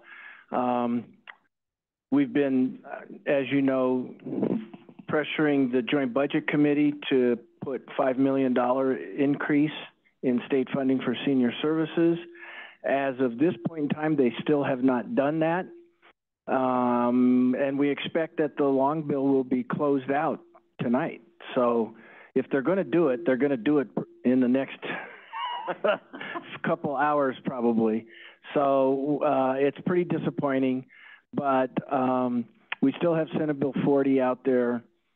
We have options that we actually need to discuss about if we want to still pursue say a long bill floor amendment, which happens, or look at other opportunities to try to get some funding. But at this point, it's not looking that good. The Senate Bill 40 is in the Appropriations Committee. It does have a $5 million appropriation on it, but if the money's not in the long bill, then you got to find some other funding source for it, and that's not easy to do. But there are other pieces of the bill that, as we've talked about before, that include an inflation adjustment and an evaluation process of the adequacy of state funding, which we already know the result of that study. But they would be in statute for the state to regularly evaluate how much it's funding for the AAAs and whether or not that's enough to really meet the needs out there. So we're still going to be working on that. So that's kind of the update on that for right now. And then the next one you said was 1313, Doug? If there's anything new of any consequence to report on that, I don't know if you or Jen have anything. Not from me, really. I will say that it is scheduled for a hearing in House Finance this coming Monday, March 25th. But I did, Doug, I do want to give one little update on Senate Bill 36, the road user or the vulnerable road user bill. It was killed yesterday. So it died, I think, in Senate Finance. Yes. And I'm not sure why, but that's gone. Rich, I can mention some of the potential amendments for 1313. Oh, go ahead, real quick, like. Yeah. So I know that a lot of local governments are meeting with the governor's staff and the sponsors of the legislation, and a couple of those top priorities that are being communicated as for amendments, remove the HUTF, remove the DOLA injunction, reduce the minimums, and have more clarity and flexibility on other utilities other than just water, so that you also include stormwater, wastewater, power, other kind of infrastructure needs in order to have to rezone for that much capacity. So those are kind of the main amendment requests that have been submitted. Rich did mention that the bill is going to be up in finance on Monday. I think if there's going to be any big policy changes to that bill, I think they're pushing it off to the Senate. So we could be waiting for a little bit until we get some major policy changes in that bill. Yep. You're welcome. So I think we're looking at bills where we are considering. Right, we have 5 bills. All right. So the first one is an aging-related bill, House Bill 1322, which would require HCPF, the Department of Health Care Policy and Financing, to do a feasibility study of the possibility of having Medicaid work with providers of services for housing assistance and also nutrition and food assistance that typically aren't part of the Medicaid system, but that address this terminology that they have, that we use these days, health-related social needs. And it's something that they could, if they decide that it's a good idea to do that, they can apply for what's called a 1115 waiver that they would then apply to the federal government for.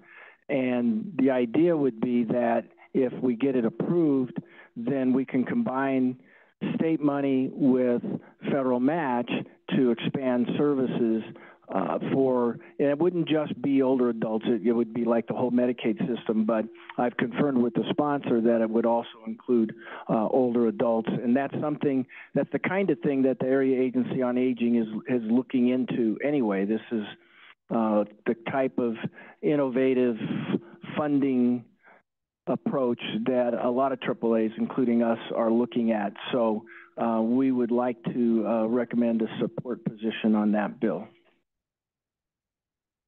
Thank you. Director, is it Ferret? Close enough. That's fine. Oh, good. I am wondering why we need to do a study. Why don't we just apply for it? I can't answer that question. So can we? The only thing that I will say that also, at the risk of bringing this up, I can't answer any follow-up questions, but is that the bill also talks about, doing the feasibility study to make sure that that they can determine that doing this would be budget neutral, and which seems to me that's kind of obvious that you wouldn't want to do it if it's not budget neutral, but that's just the way the bill's set up. And I could interject, I think it's Colorado budget neutral, not total budget neutral. Their federal input would not. Yeah, that's right. Yeah, in other words, that we would be using funding that we already have and be able to present that to the federal government, and then under Medicaid rules, they would match that money. So you're right. I maybe they just determined that they needed authorization to do that rather than just deciding on their own. But this is money that we need, and it's something that they could just apply for rather than do a study, realize they need it, and then apply. It's just delaying it. So I would recommend that we just advise them to apply for it rather than do a study to decide to apply. I'm happy to suggest that to Representative Brown. Are there any other comments, questions for Rich before?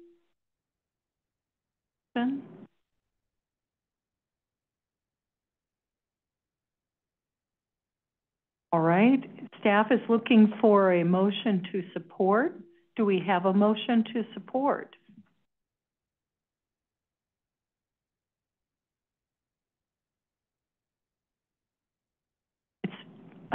So we would actually look for the abstentions. Are any of you required to abstain from this vote, or would you be abstaining? Oh, yes. Please raise your hand if you are abstaining.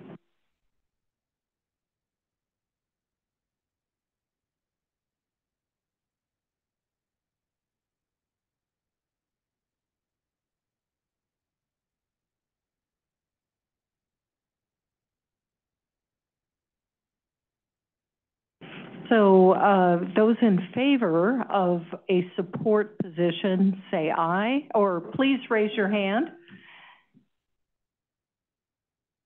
Looking for.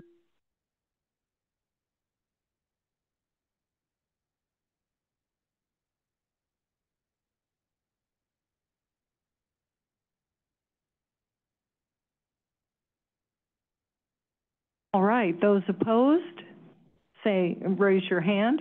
One. All right, so the motion to support is adopted.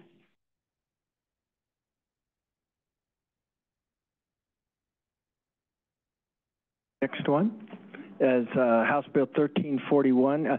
And actually, for the next four, I think I'll introduce them and then call on my experts, other staff to to address them, starting probably with Doug on each one.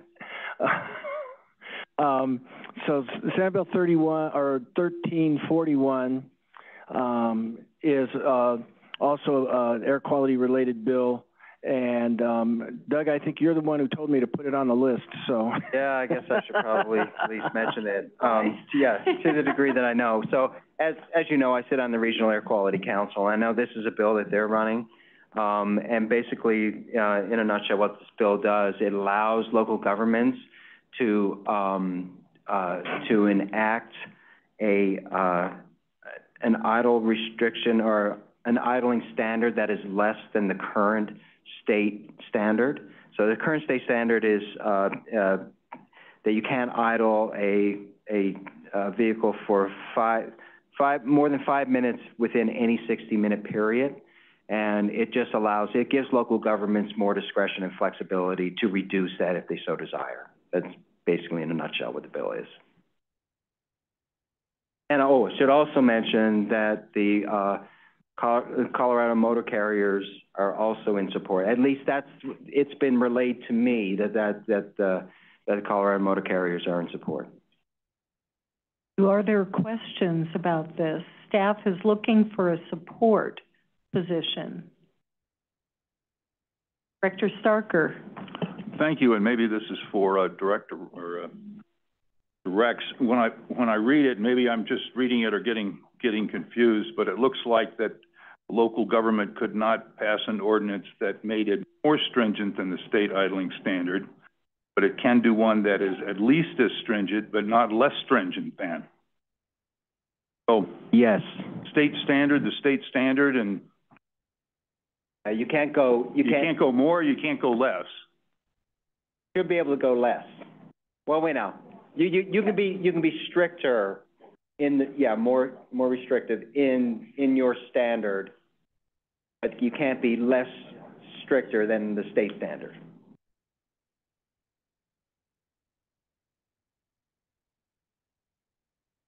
Not be less stringent than the state standard, correct? Can't be more stringent than the state standard. Can be more stringent. You less stringent. Who's on first? Yeah. I'm not sure who's on first. You can decrease the minutes. You cannot increase the minutes of idling.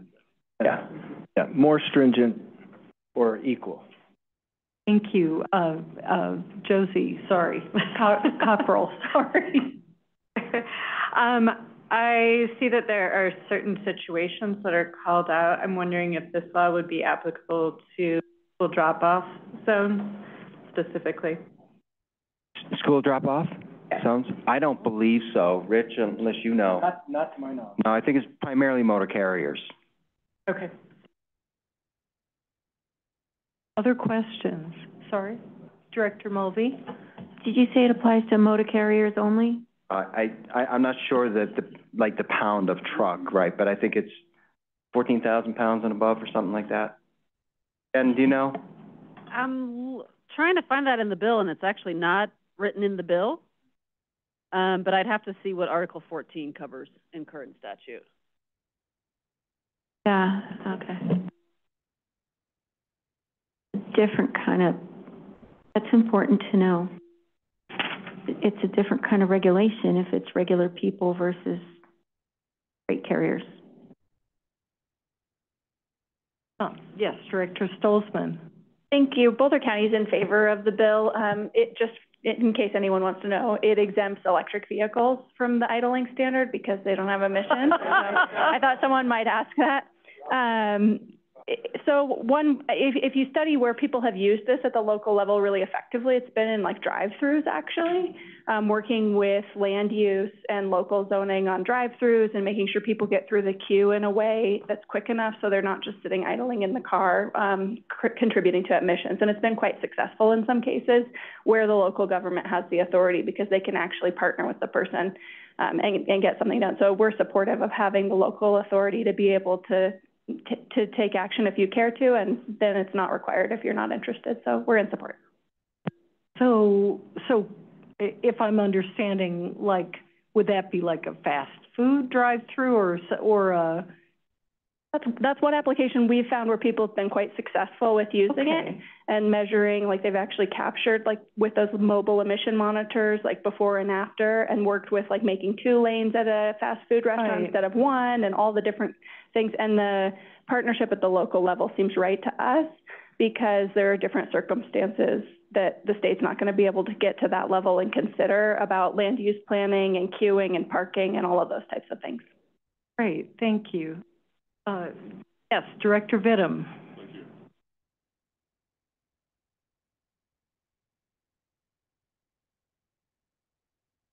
Hi, I'm back. There you are. So an 18-wheeler size truck pulls into a truck lot in January. Can the driver leave his engine running so that he has heat sleeping in his truck? Basis 1341. You're asking me a question for which I do not know the answer.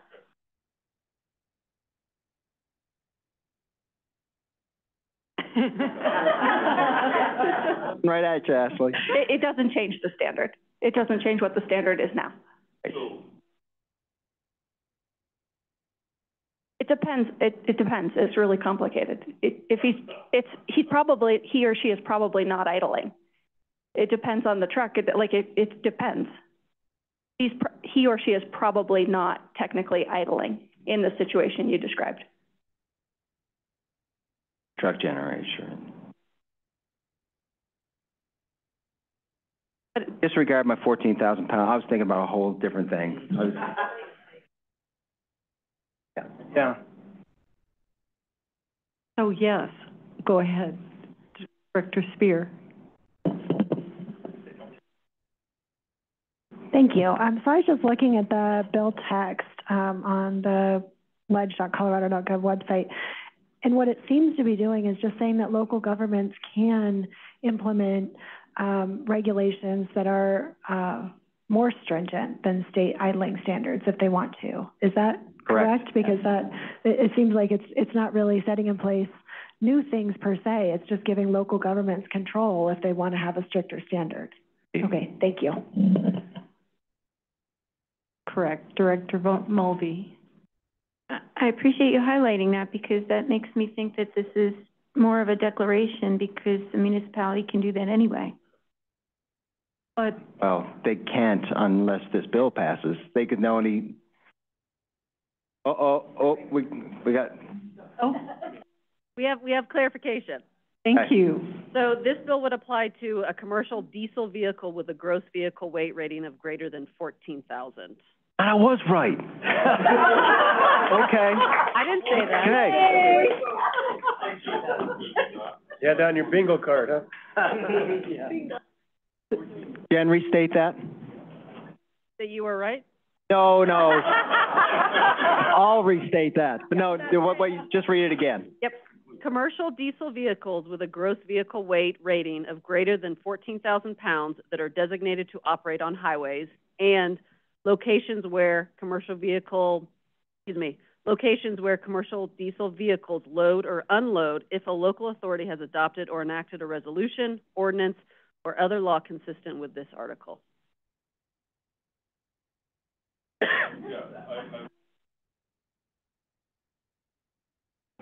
Director Mulvey? That last sentence goes to my point of there's no prohibition under the existing statute doing this.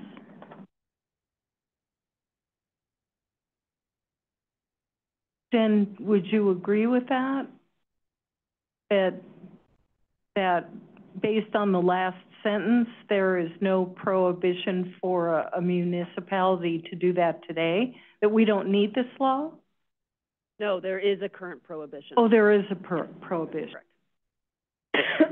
Excuse me. Yes, Director Spear.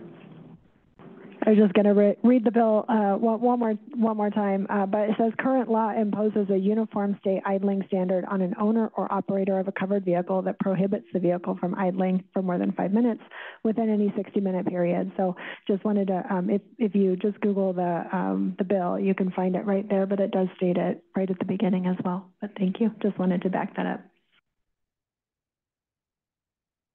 So if municipalities would like this freedom to do this, then we would vote in support of this bill.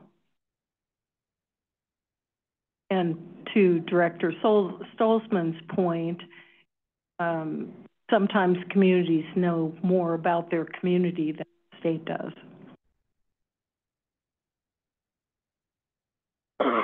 Excuse me. Other questions, or is there a motion to support?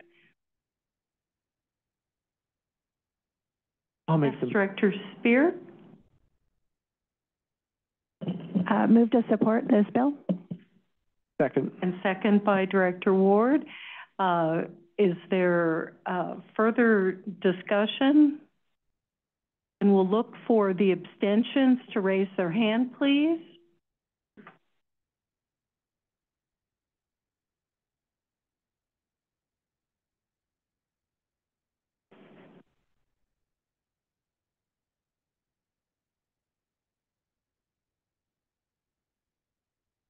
So we're 9. Those in, everyone abstaining can put their hand down. Those in favor, please raise your hand and keep it raised. And we're looking for 9.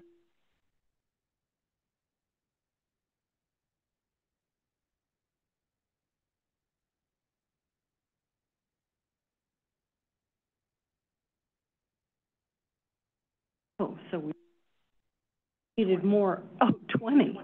Oh, the reverse. Okay, but we had sufficient votes to pass this, so we will authorize staff to support this bill.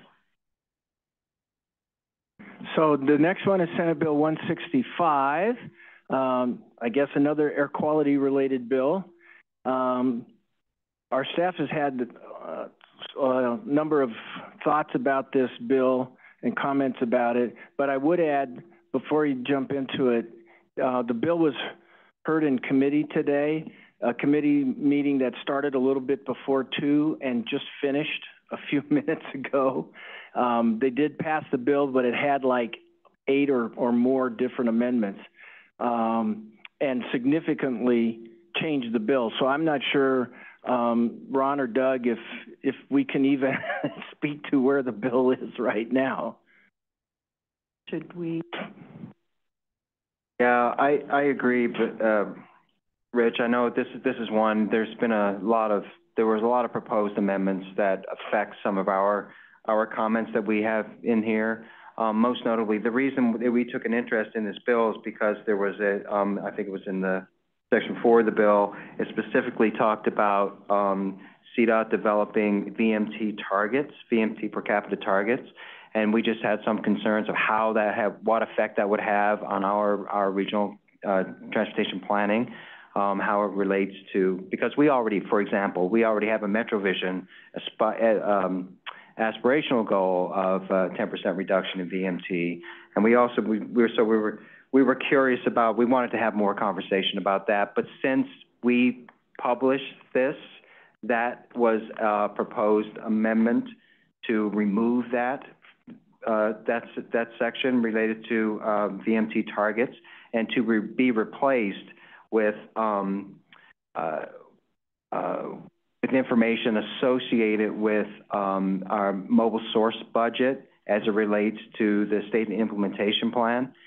And we have gotten some clarification on our first read was that we were really concerned that the proposed amendment was going to interfere with our federal requirements with conformity determination and development of our budgets for the state implementation plan for the 2 ozone standards that are currently in play.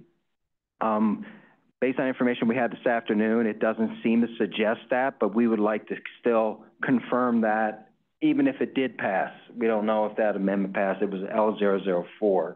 I don't know if that was one of the amendments that passed. It did pass. That did pass. So at this point, Ron, I'm looking at you. I don't know if we had a recommendation on this bill or not.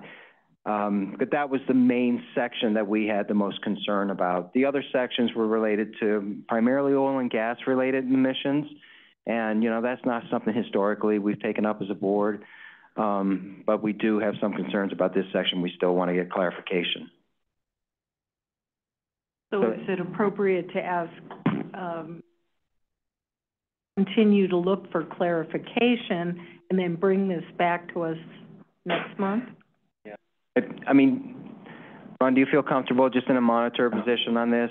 Yeah, with, you know, assuming we have discretion to work on it.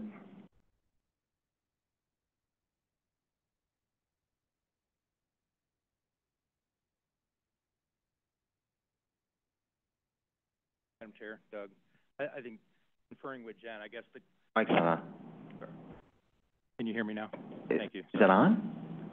I'm just a quiet talker, Doug.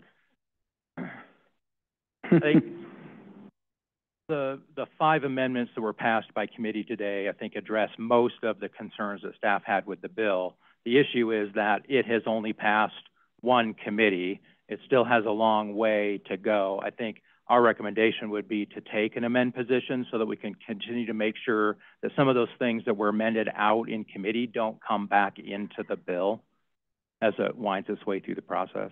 Makes sense to try and take that amend position so that we don't have rules that conflict with our own or guidance that conflicts with what we're doing.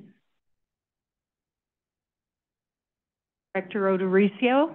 If you're looking for a motion to amend, I would make that motion to amend right now based on the information shared on the record. Second. Thank you. Second from Director Starker. Those who would abstain, please raise your hand.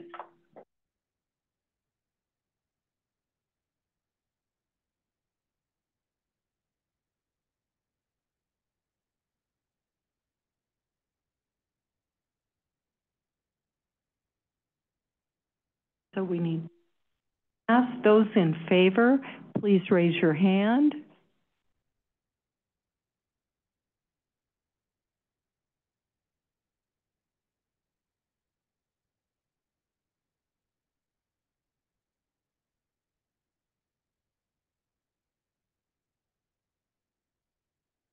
Those opposed, those opposed, please raise your hand.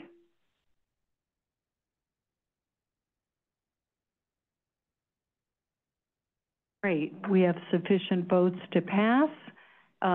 Please take an amend position. Appreciate it. One is 24-174.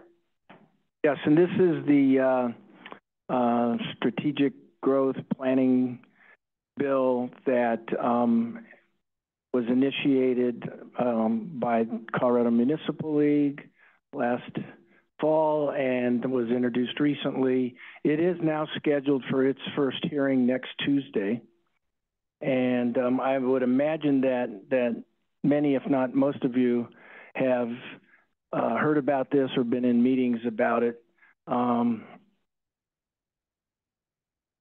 not sure how much detail we need to go into, but it does address some of the elements that from Senate Bill 213 last year that were not controversial or not as controversial, but dealing with housing needs assessments and housing needs plans, and it provides for DOLA to develop templates and do a statewide housing needs assessment to provide elements for local assessments and regional assessments. I've been in a couple of meetings, stakeholder meetings with CML staff, and like a lot of these bills, they're still getting input and considering possible amendments to be considered in the committee hearing on Tuesday. But it is planning to move forward. So staff is looking for a position of support with some amendments. Is there a discussion? Yes, Director Mulvey. I have a clarifying question.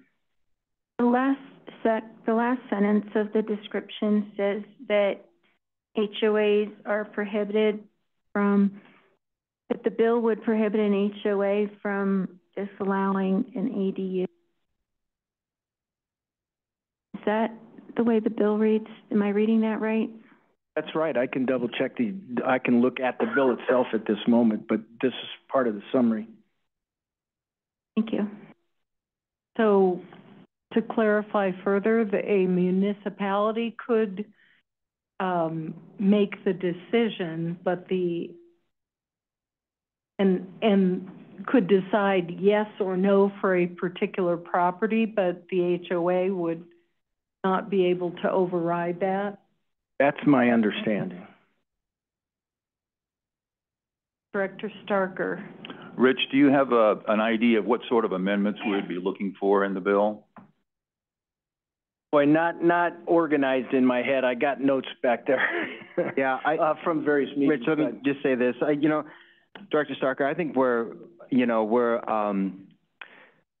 supportive of the framework of the bill itself. We always think that planning is a good thing to do, and I think we were supportive of, the need for, I think collectively as a body, the need for regional, or not even regional housing assessment, but housing assessments, whether at the regional or local level. It does have an extra requirement that requires local governments to do an action plan based on that assessment, which we also felt was reasonable.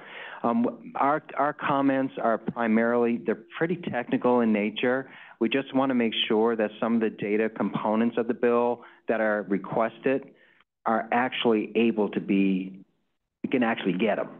And so that's why we're talking about these amendments. They're more technical in nature. The policy aspects of this from staff's perspective, we feel pretty comfortable with.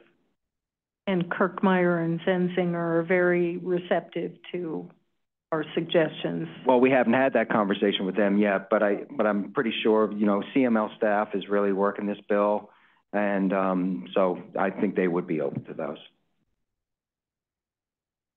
Yes, Director O'Dorisio. Yeah, Adams County is supportive of this bill. We look at this as it's very similar to what a lot of us in this room were supporting at the end of the year last year. With that in mind also, there may be some little tweaks. There might be some things that we feel, any one of us might feel are not 100% ideal. But if we don't support a bill like this, then it'll come back in a different way that you're not going to want. So I believe that this bill allows we believe this bill allows the level of flexibility and carrots and at the right level, not a lot of sticks, meaning like we think this is the compromise, and what it's doing is promoting more collaboration and cooperation among the parties, which is what we were all asking for at the end of the year last year. And I'm afraid if we let the perfect be the enemy of the good on this one, I have the same opinion on the next bill as well. At least then you just got to be careful of when you keep pushing back. Some of this stuff may come back in a manner that you're going to like even more. So I would make the motion to support this bill with some with amendments as described. And would those of you who are going to abstain, please raise your hand. Can I make? Oh, yeah. Certainly. Yes. Yeah. I'll try to be brief. I can support the motion as it was presented. We're technically in an amend position, but that's fairly close. Some of the amendments we're seeking, like we have some concern about if all of our agencies every 6 years do a housing plan and we do a regional housing plan together, is there really capacity in the planning industry to do all those plans? Or could we do some more coordination? Is the timing set? So we have a real detailed list. That was discussed in the meeting today. That issue was brought up. Yeah, so we have a whole list of amendments, but they're not, I can completely support this, but if you're interested in what we're seeking, I'm happy to share with you. Right. Director Barr? Yeah. Yeah, I just wanted to say that the city of Littleton took a position last night to support the bill as well. That was unanimous amongst the group. I also had a comment at that time saying that the water supply component of the master planning process is so thin and is quite honestly, it's a bit of a backdoor to make an argument about water supply constraints that quite honestly shouldn't necessarily be involved in this kind of bill and this kind of process. Water resources management is taken care of by utilities professionals and many other divisions of our state and local agencies. And quite honestly, it feels as though it is going to ultimately be used in order to essentially sway housing development without the kind of full breadth of information that's required in water resources management. So I would suggest that maybe DRCOG staff also, I'm going to support the position, but I also just wanted to suggest to DRCOG staff to really take a hard look at the water supply component of this. It's really unnecessary. Thank you. Other discussion before we vote? Right. Those who will be abstaining, please raise your hand.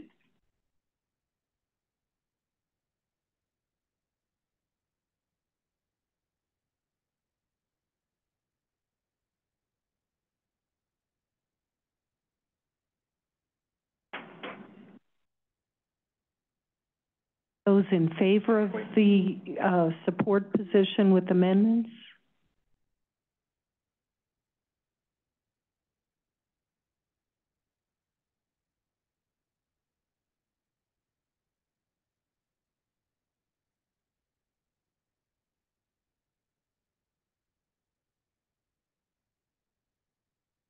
And those opposed, please raise your hand. All right, thank you. The motion passes. We will support with amendments. And the last. House Bill 1366. How would I describe this? This is another planning bill, but with elements related to air quality and transportation and other aspects. This bill is on the calendar for a little more than a week from now for April 2nd. And I'm really happy to be able to say April by now in the session.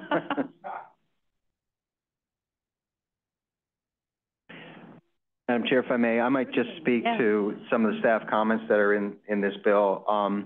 You know, the first comment that we have in there with regards to there was a statement in there about having a description of any money from the federal government, state, or local government that has received for planning purposes, a goal planning.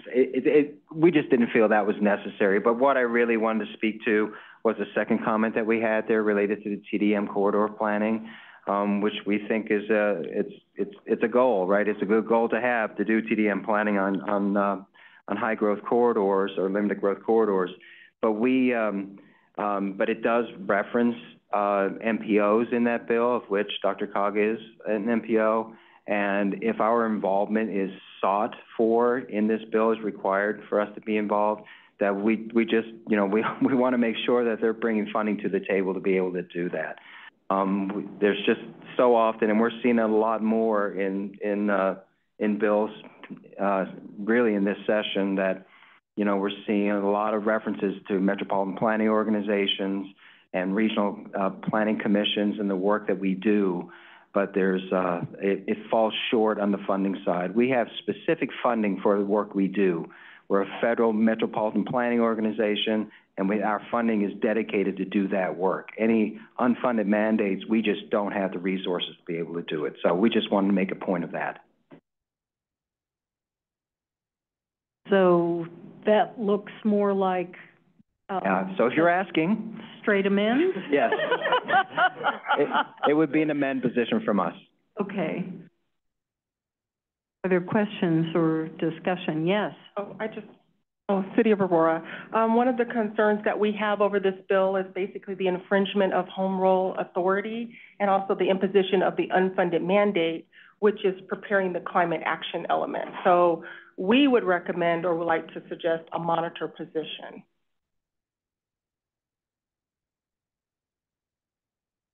All right. We have a motion and a second for monitor. Can I second that? I didn't know who did the.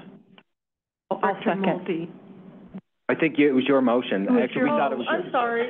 Right. If it was a motion. It's getting late. I still have some concerns about the unfunded mandate to DRCOG, and as this body, I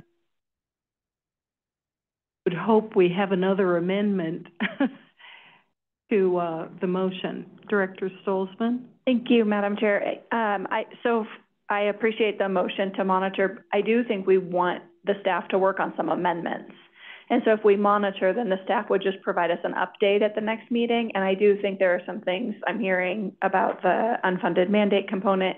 You all are concerned about the climate action plan. We actually have a concern and are in an amend also because we think it makes us prepare additional climate action plans. And we have climate action plans. So we're trying to get an amendment so we can submit our climate action plan as the climate action plan and not create another plan. So I think there are some amendments, and I wonder if you would accept a friendly amendment to amend so the staff will work on some of those things. Not getting the microphone. I would have to go back to the city and see if it would be amenable to that. So I would have to abstain from your friendly amendment. So I understand. So you're not accepting. That's totally fine. I understand. Thank you. So if we were to vote on this and it were to fail as monitor, then we could vote to take an amend position. In essence. So if there is no further discussion, let's find out who's going to abstain with a raised hand.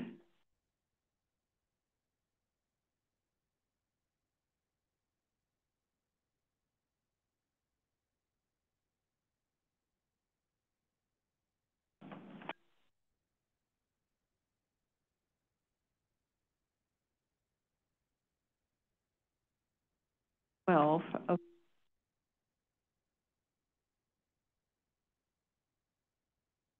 So it takes 18 to take a monitor position. It would take 20, how many to fail? More than, so 18, it would, yeah, if we don't get 18, right. Yes, hello, thank you. Those in favor of a monitor position, please raise your hand.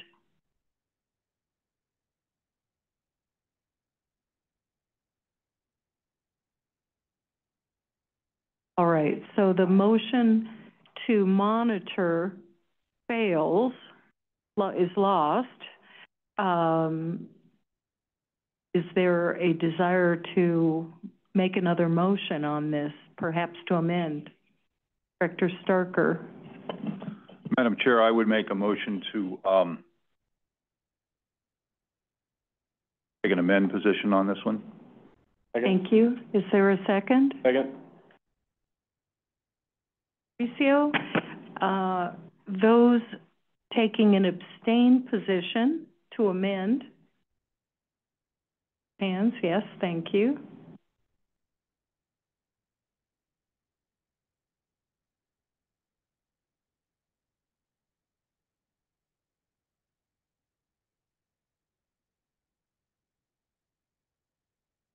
So we need 17 in favor to amend. Those in favor of the motion, please raise your hand.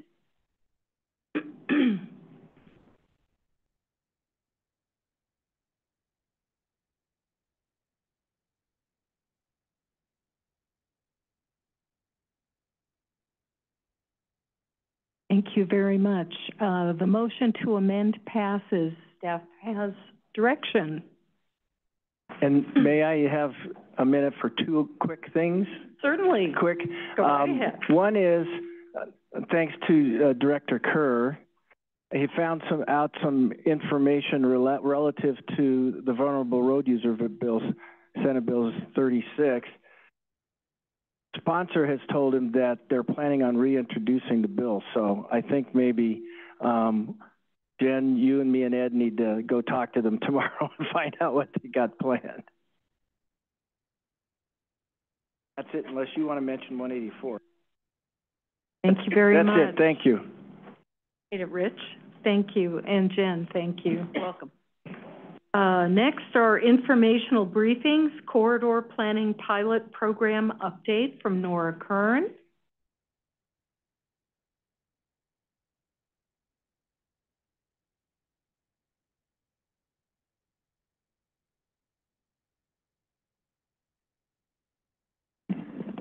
Sorry, I'm trying to make sure that.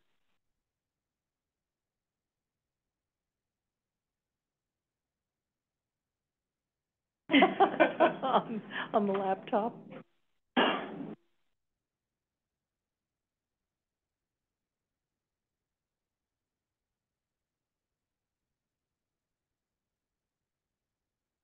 There you go. Thank you. All right. So next up, just wanted to talk about another one of the programs in the sub-area and project planning team. So this is our corridor planning program. And so I'm going to talk actually about the pilot version of this program, which has been going on now about a year. And so we're kind of in the second half of the pilot projects. And then I can talk a little, just touch on at the end for next steps for the program overall. So this is a new program that we started in the last year or so. It's focused on advancing planning on the corridors that are identified in the 2050 Regional Transportation Plan. So the projects and priorities that are specifically called out. So there's actually a map of all the corridors that are identified. You can see there on the left. And this program is really just focused on helping member governments in the region really advance planning on some of these corridors that have been called out, but maybe haven't had a lot of planning done yet, or there's kind of a clear need for some regional planning to help move some of these projects forward. So we started this program with a kind of an open call for letters of interest. So jurisdictions were able to nominate any corridor that is in the Regional Transportation Plan. We were focused only on arterial corridors, so not state highways, interstates, and then not local roads. So just the arterial corridors. The projects that were eligible included bus rapid transit corridors, safety corridors, and some of the other corridors identified, again, in the long-range plan. So I'm going to talk briefly about each of our two pilot programs. The first is our Alameda corridor study. So both of these started last summer, so we're almost 3/4 of the way through. The Alameda corridor was selected because it is identified in the 2030 to 2039 staging period in our plan for future bus rapid transit, but there hasn't really been any kind of regional planning looking at the corridor and preparing for that kind of potential future BRT. So we are looking from Wadsworth in Lakewood all the way through Denver out to Aurora in the R line. So we're working very closely with all the governments along the corridor, as well as RTD and CDOT, to kind of come up with a unified vision for the corridor and kind of a path forward to some of the priorities that we are outlining. So FHU and Nelson Nygaard are consultants on this project. This schedule is now a little out of date. I think I put this presentation together maybe 3 months ago, but we have completed our existing conditions report. We had a first round of public engagement in the end of last year, looking at kind of goals and priorities.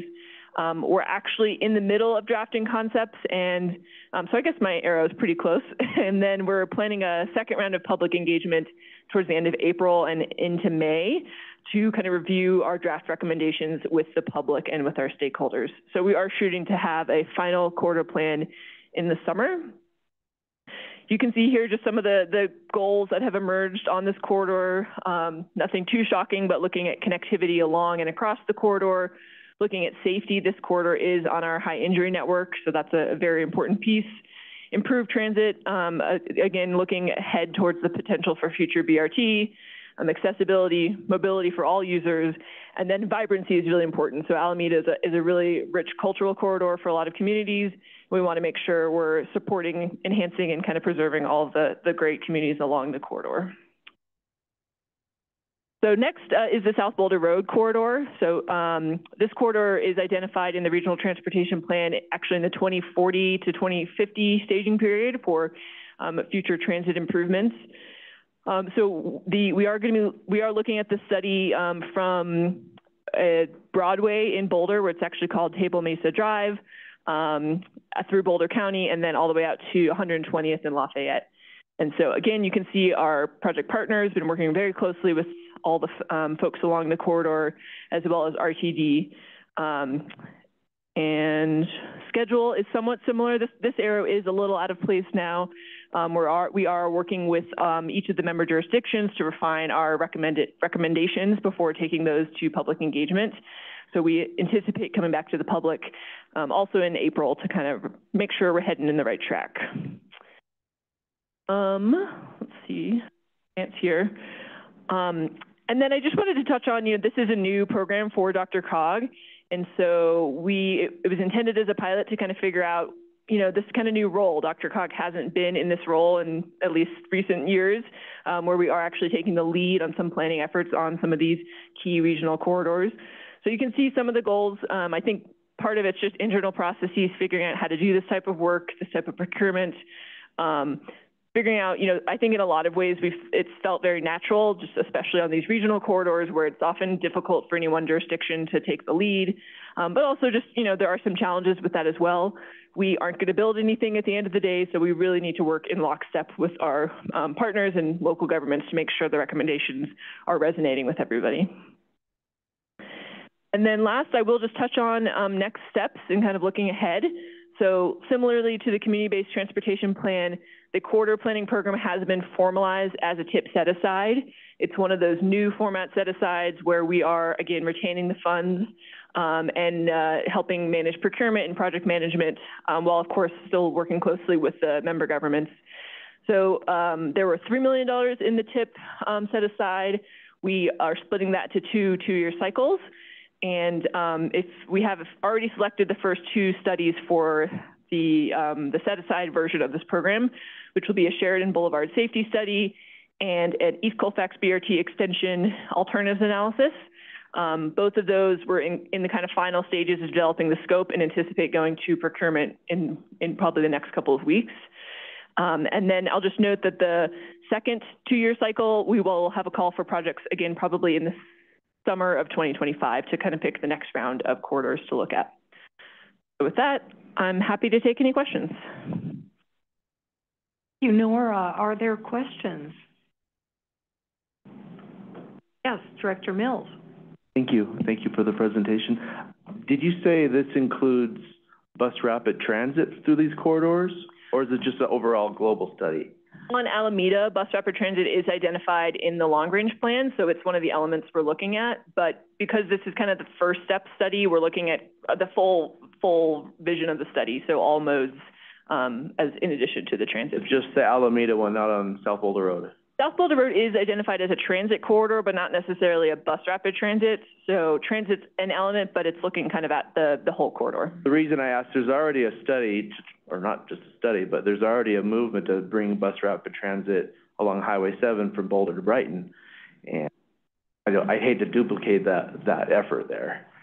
Yeah, I think that's been a big topic. There's a number of parallel routes kind of in the Boulder County region moving kind of east to west. And so one of the big topics has been, each corridor might have a different purpose. I think the South Boulder Road purpose, from what I'm learning, and many of you may know better, is a lot of it's about connecting Louisville to Lafayette. That's a really key connection. The downtown Louisville stretch is really important. And then connecting Lafayette to all the way to Boulder. So it might be a little bit more of like a local, sub-regional corridor, whereas State Highway 7 is looking probably at, higher capacity and a more substantial kind of longer regional connection. Thank you. Other questions for Nora? Right. Thank you very much. Great. Thank you. Excellent job. Next, federal greenhouse gas performance measure introduction. Alvin B. Sanchez is here, Manager, Transportation Plan.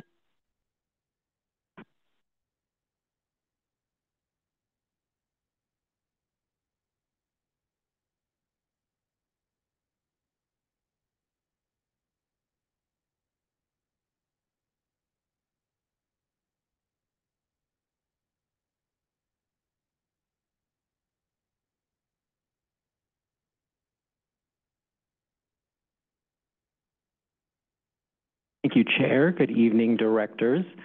So my item today is a new federal performance measure that DRCOG and CDOT are subject to this year.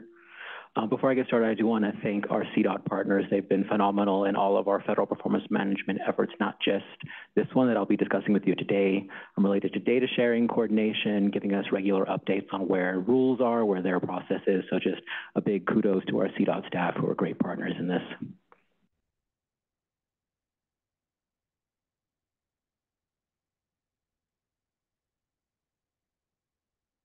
All right, there we go. So there are 5 performance areas that DRCOG is subject to. Each of these fall into a different reporting piece, whether it's to Federal Highway Administration or the Federal Transit Administration. Each of these has its own data requirements, reporting requirements, methodologies. We're going to be discussing PM3 today, or at least a sub-area of that. It's our most expansive performance area, colloquially known as the System Performance Freight and CMAQ performance area. Like I said, it's the most expansive within this one performance area. There are 4 sub-areas. We're going to be discussing what is currently called travel time reliability, but we can see about renaming that based on this new performance measure. It is a new performance measure around the percent change in tailpipe CO2 emissions on the national highway system. So this will be a new measure for us and CDOT to take into account. The area that we're setting targets for and using data for is the interstate and non-interstate national highway system within our metropolitan planning organization boundary, so a subset of our regional roadway network, the full network you all are very familiar with, and it is just the mainline highways, so you're not looking at those on-ramps, off-ramps that are part of the network. The data we use, 2 pieces come from our federal partners, emissions factors and then fuel cells data, and then that can combine with our vehicle miles traveled data. It is one performance measure, the percent change in on-road tailpipe CO2 emissions on the national highway system relative to 2022. That's a key piece, so we'll be basing that off of 2022 levels. The calculation looks a little confusing, but it's pretty simple. It's the emissions on the national highway system in the current year minus the emissions on the national highway system in the reference year, in this case 2022. Divide that by the emissions on the national highway system in 2022 for the reference year. Multiply by 100 to make sure we get that percent change. So ultimately, when we come back before y'all, y'all will be seeing a percent value as a target. In terms of federal guidance, this one's a little new for us. These targets must be declining. So for the other performance areas that we do set, CDOT, DRCOG do have the option of supporting the states, setting targets that make sense for the region, but in this case, there is a new stipulation that these targets do have to be declining from that reference year. There's no financial penalty on DRCOG or CDOT. There's no funding restrictions. There are additional reporting requirements if we don't meet our target, and some potential additional scrutiny into our planning process from our federal partners. I wanted to give you a visual of what this network looks like within our region. Like I mentioned, it is just the Metropolitan Planning Organization boundary of DRCOG, and it is just the dark blue non-interstate national highway system and interstate system within the region. So underlaid below all that is the full roadway network that we are all very familiar with within the region. We are only talking about a subset of that network that we're going to be setting targets for and using data from.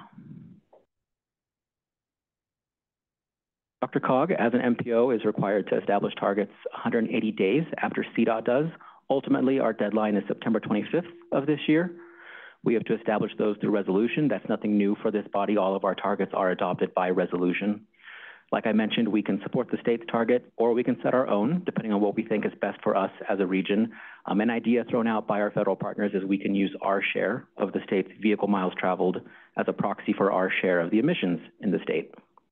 Coordination with CDOT is encouraged. We've been doing that since the rule officially passed. And then one key piece is there are no significant progress determinations. So at the end of our reporting period, DRCOG will not be scored checks to see whether we had met that target. Some considerations that we are just keeping in the back of our mind as DRCOG staff is that GHG performance measures are nothing new for this region, nothing new to this body or staff. It would just be a third version of different metrics that we have in place. So we do have our Metro Vision measure. We also have the state's greenhouse gas planning standard, each of those looking at different data methodologies, different metrics. So this would be a third one that we could potentially align with some of our other processes that we have in place and that folk are familiar with. We've been briefing TAC, RTC, and now the board in February and March. CDOT does have a deadline at the end of this month. Following that, our 180 days does begin, and we'll have that September 25th deadline. In between then and now, we'll be coordinating with CDOT, getting additional data, coming back before y'all to determine what is the most appropriate direction we should take as a region, as a body for this new performance measure. That concludes my quick overview presentation. Happy to take any questions, Chair. And staff from CDOT are also available if there are any that I cannot answer or speak to their process.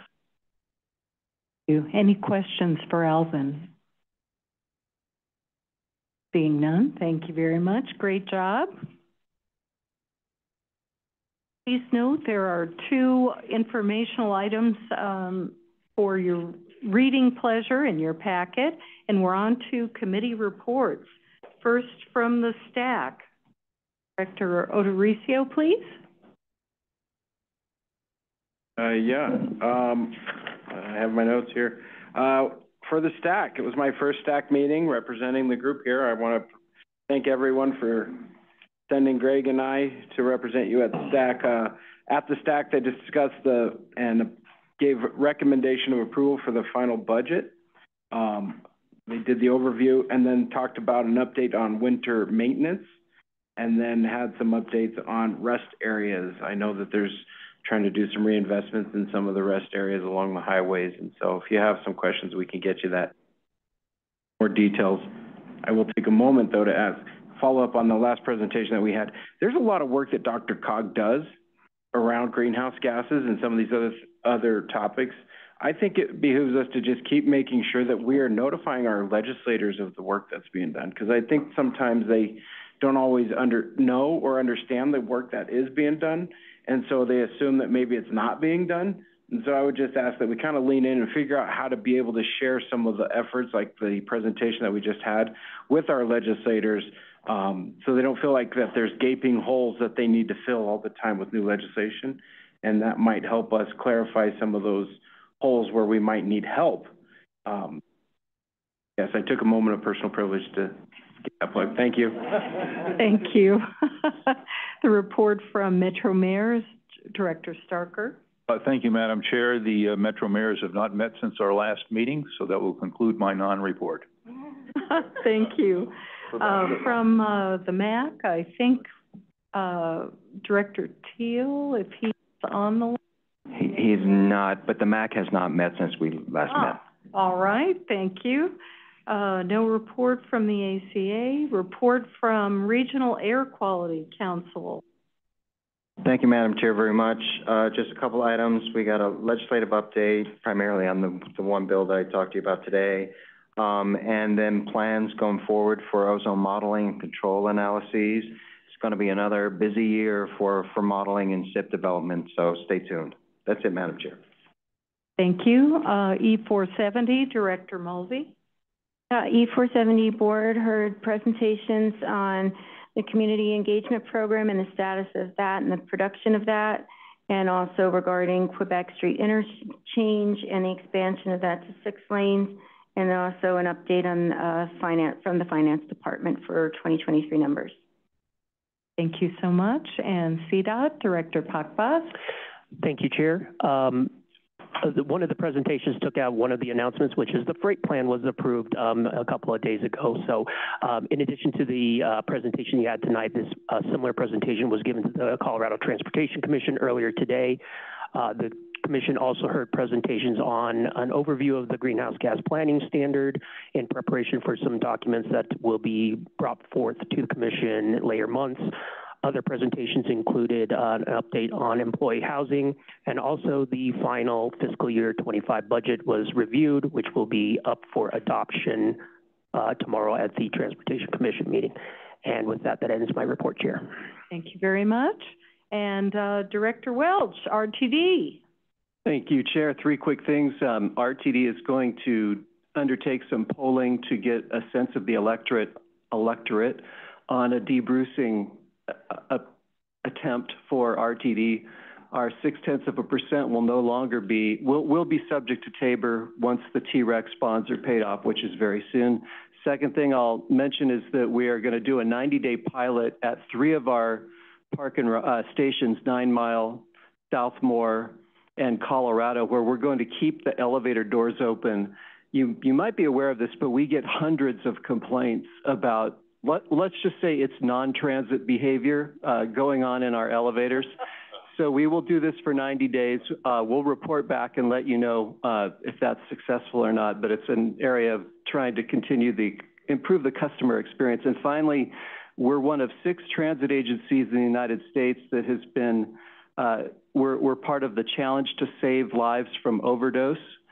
We have been, actually in 2023, I was surprised at the number of lives that RTD has been part of saving with Narcan and addressing overdose behavior that occurs on our system. So those are 3 things that I wanted to share with you tonight. Thank you. Thank you so much. Director Flynn? Just a quick question, Brian. Keeping the elevator doors open, does that allow them to operate? Yes. So, yes, they still operate. The difference is that the default is for the doors to be closed. And then, so in other words, if you approach our elevators, the doors are closed unless you push the button. Correct. What we're going to do is they're going to be open all the time. And you're going to have to, except for when they're moving. Oh, closed when I move. Thank you. Thank you. Very good. Our next meeting is April 17th. And if there are no other matters, yes, Chuck. Go ahead, go right ahead. Yes, Just point of privilege, would like to acknowledge the attendance of Northglen's Mayor Pro Tem, Shannon Lukman-Haramasa, who is my alternate, standing there waving. Thank you He's for also this long executive board meeting. member for CML. Glad to have you. And if there is nothing else? One more thing, Madam Chair, if I may. If you need parking validation, Melinda has it. And don't forget to go out this door if you're in the parking garage, because if you go out here, you're going to get locked out because the doors are locked. So just thanks so much. 8:57 and we're adjourned. Thank you.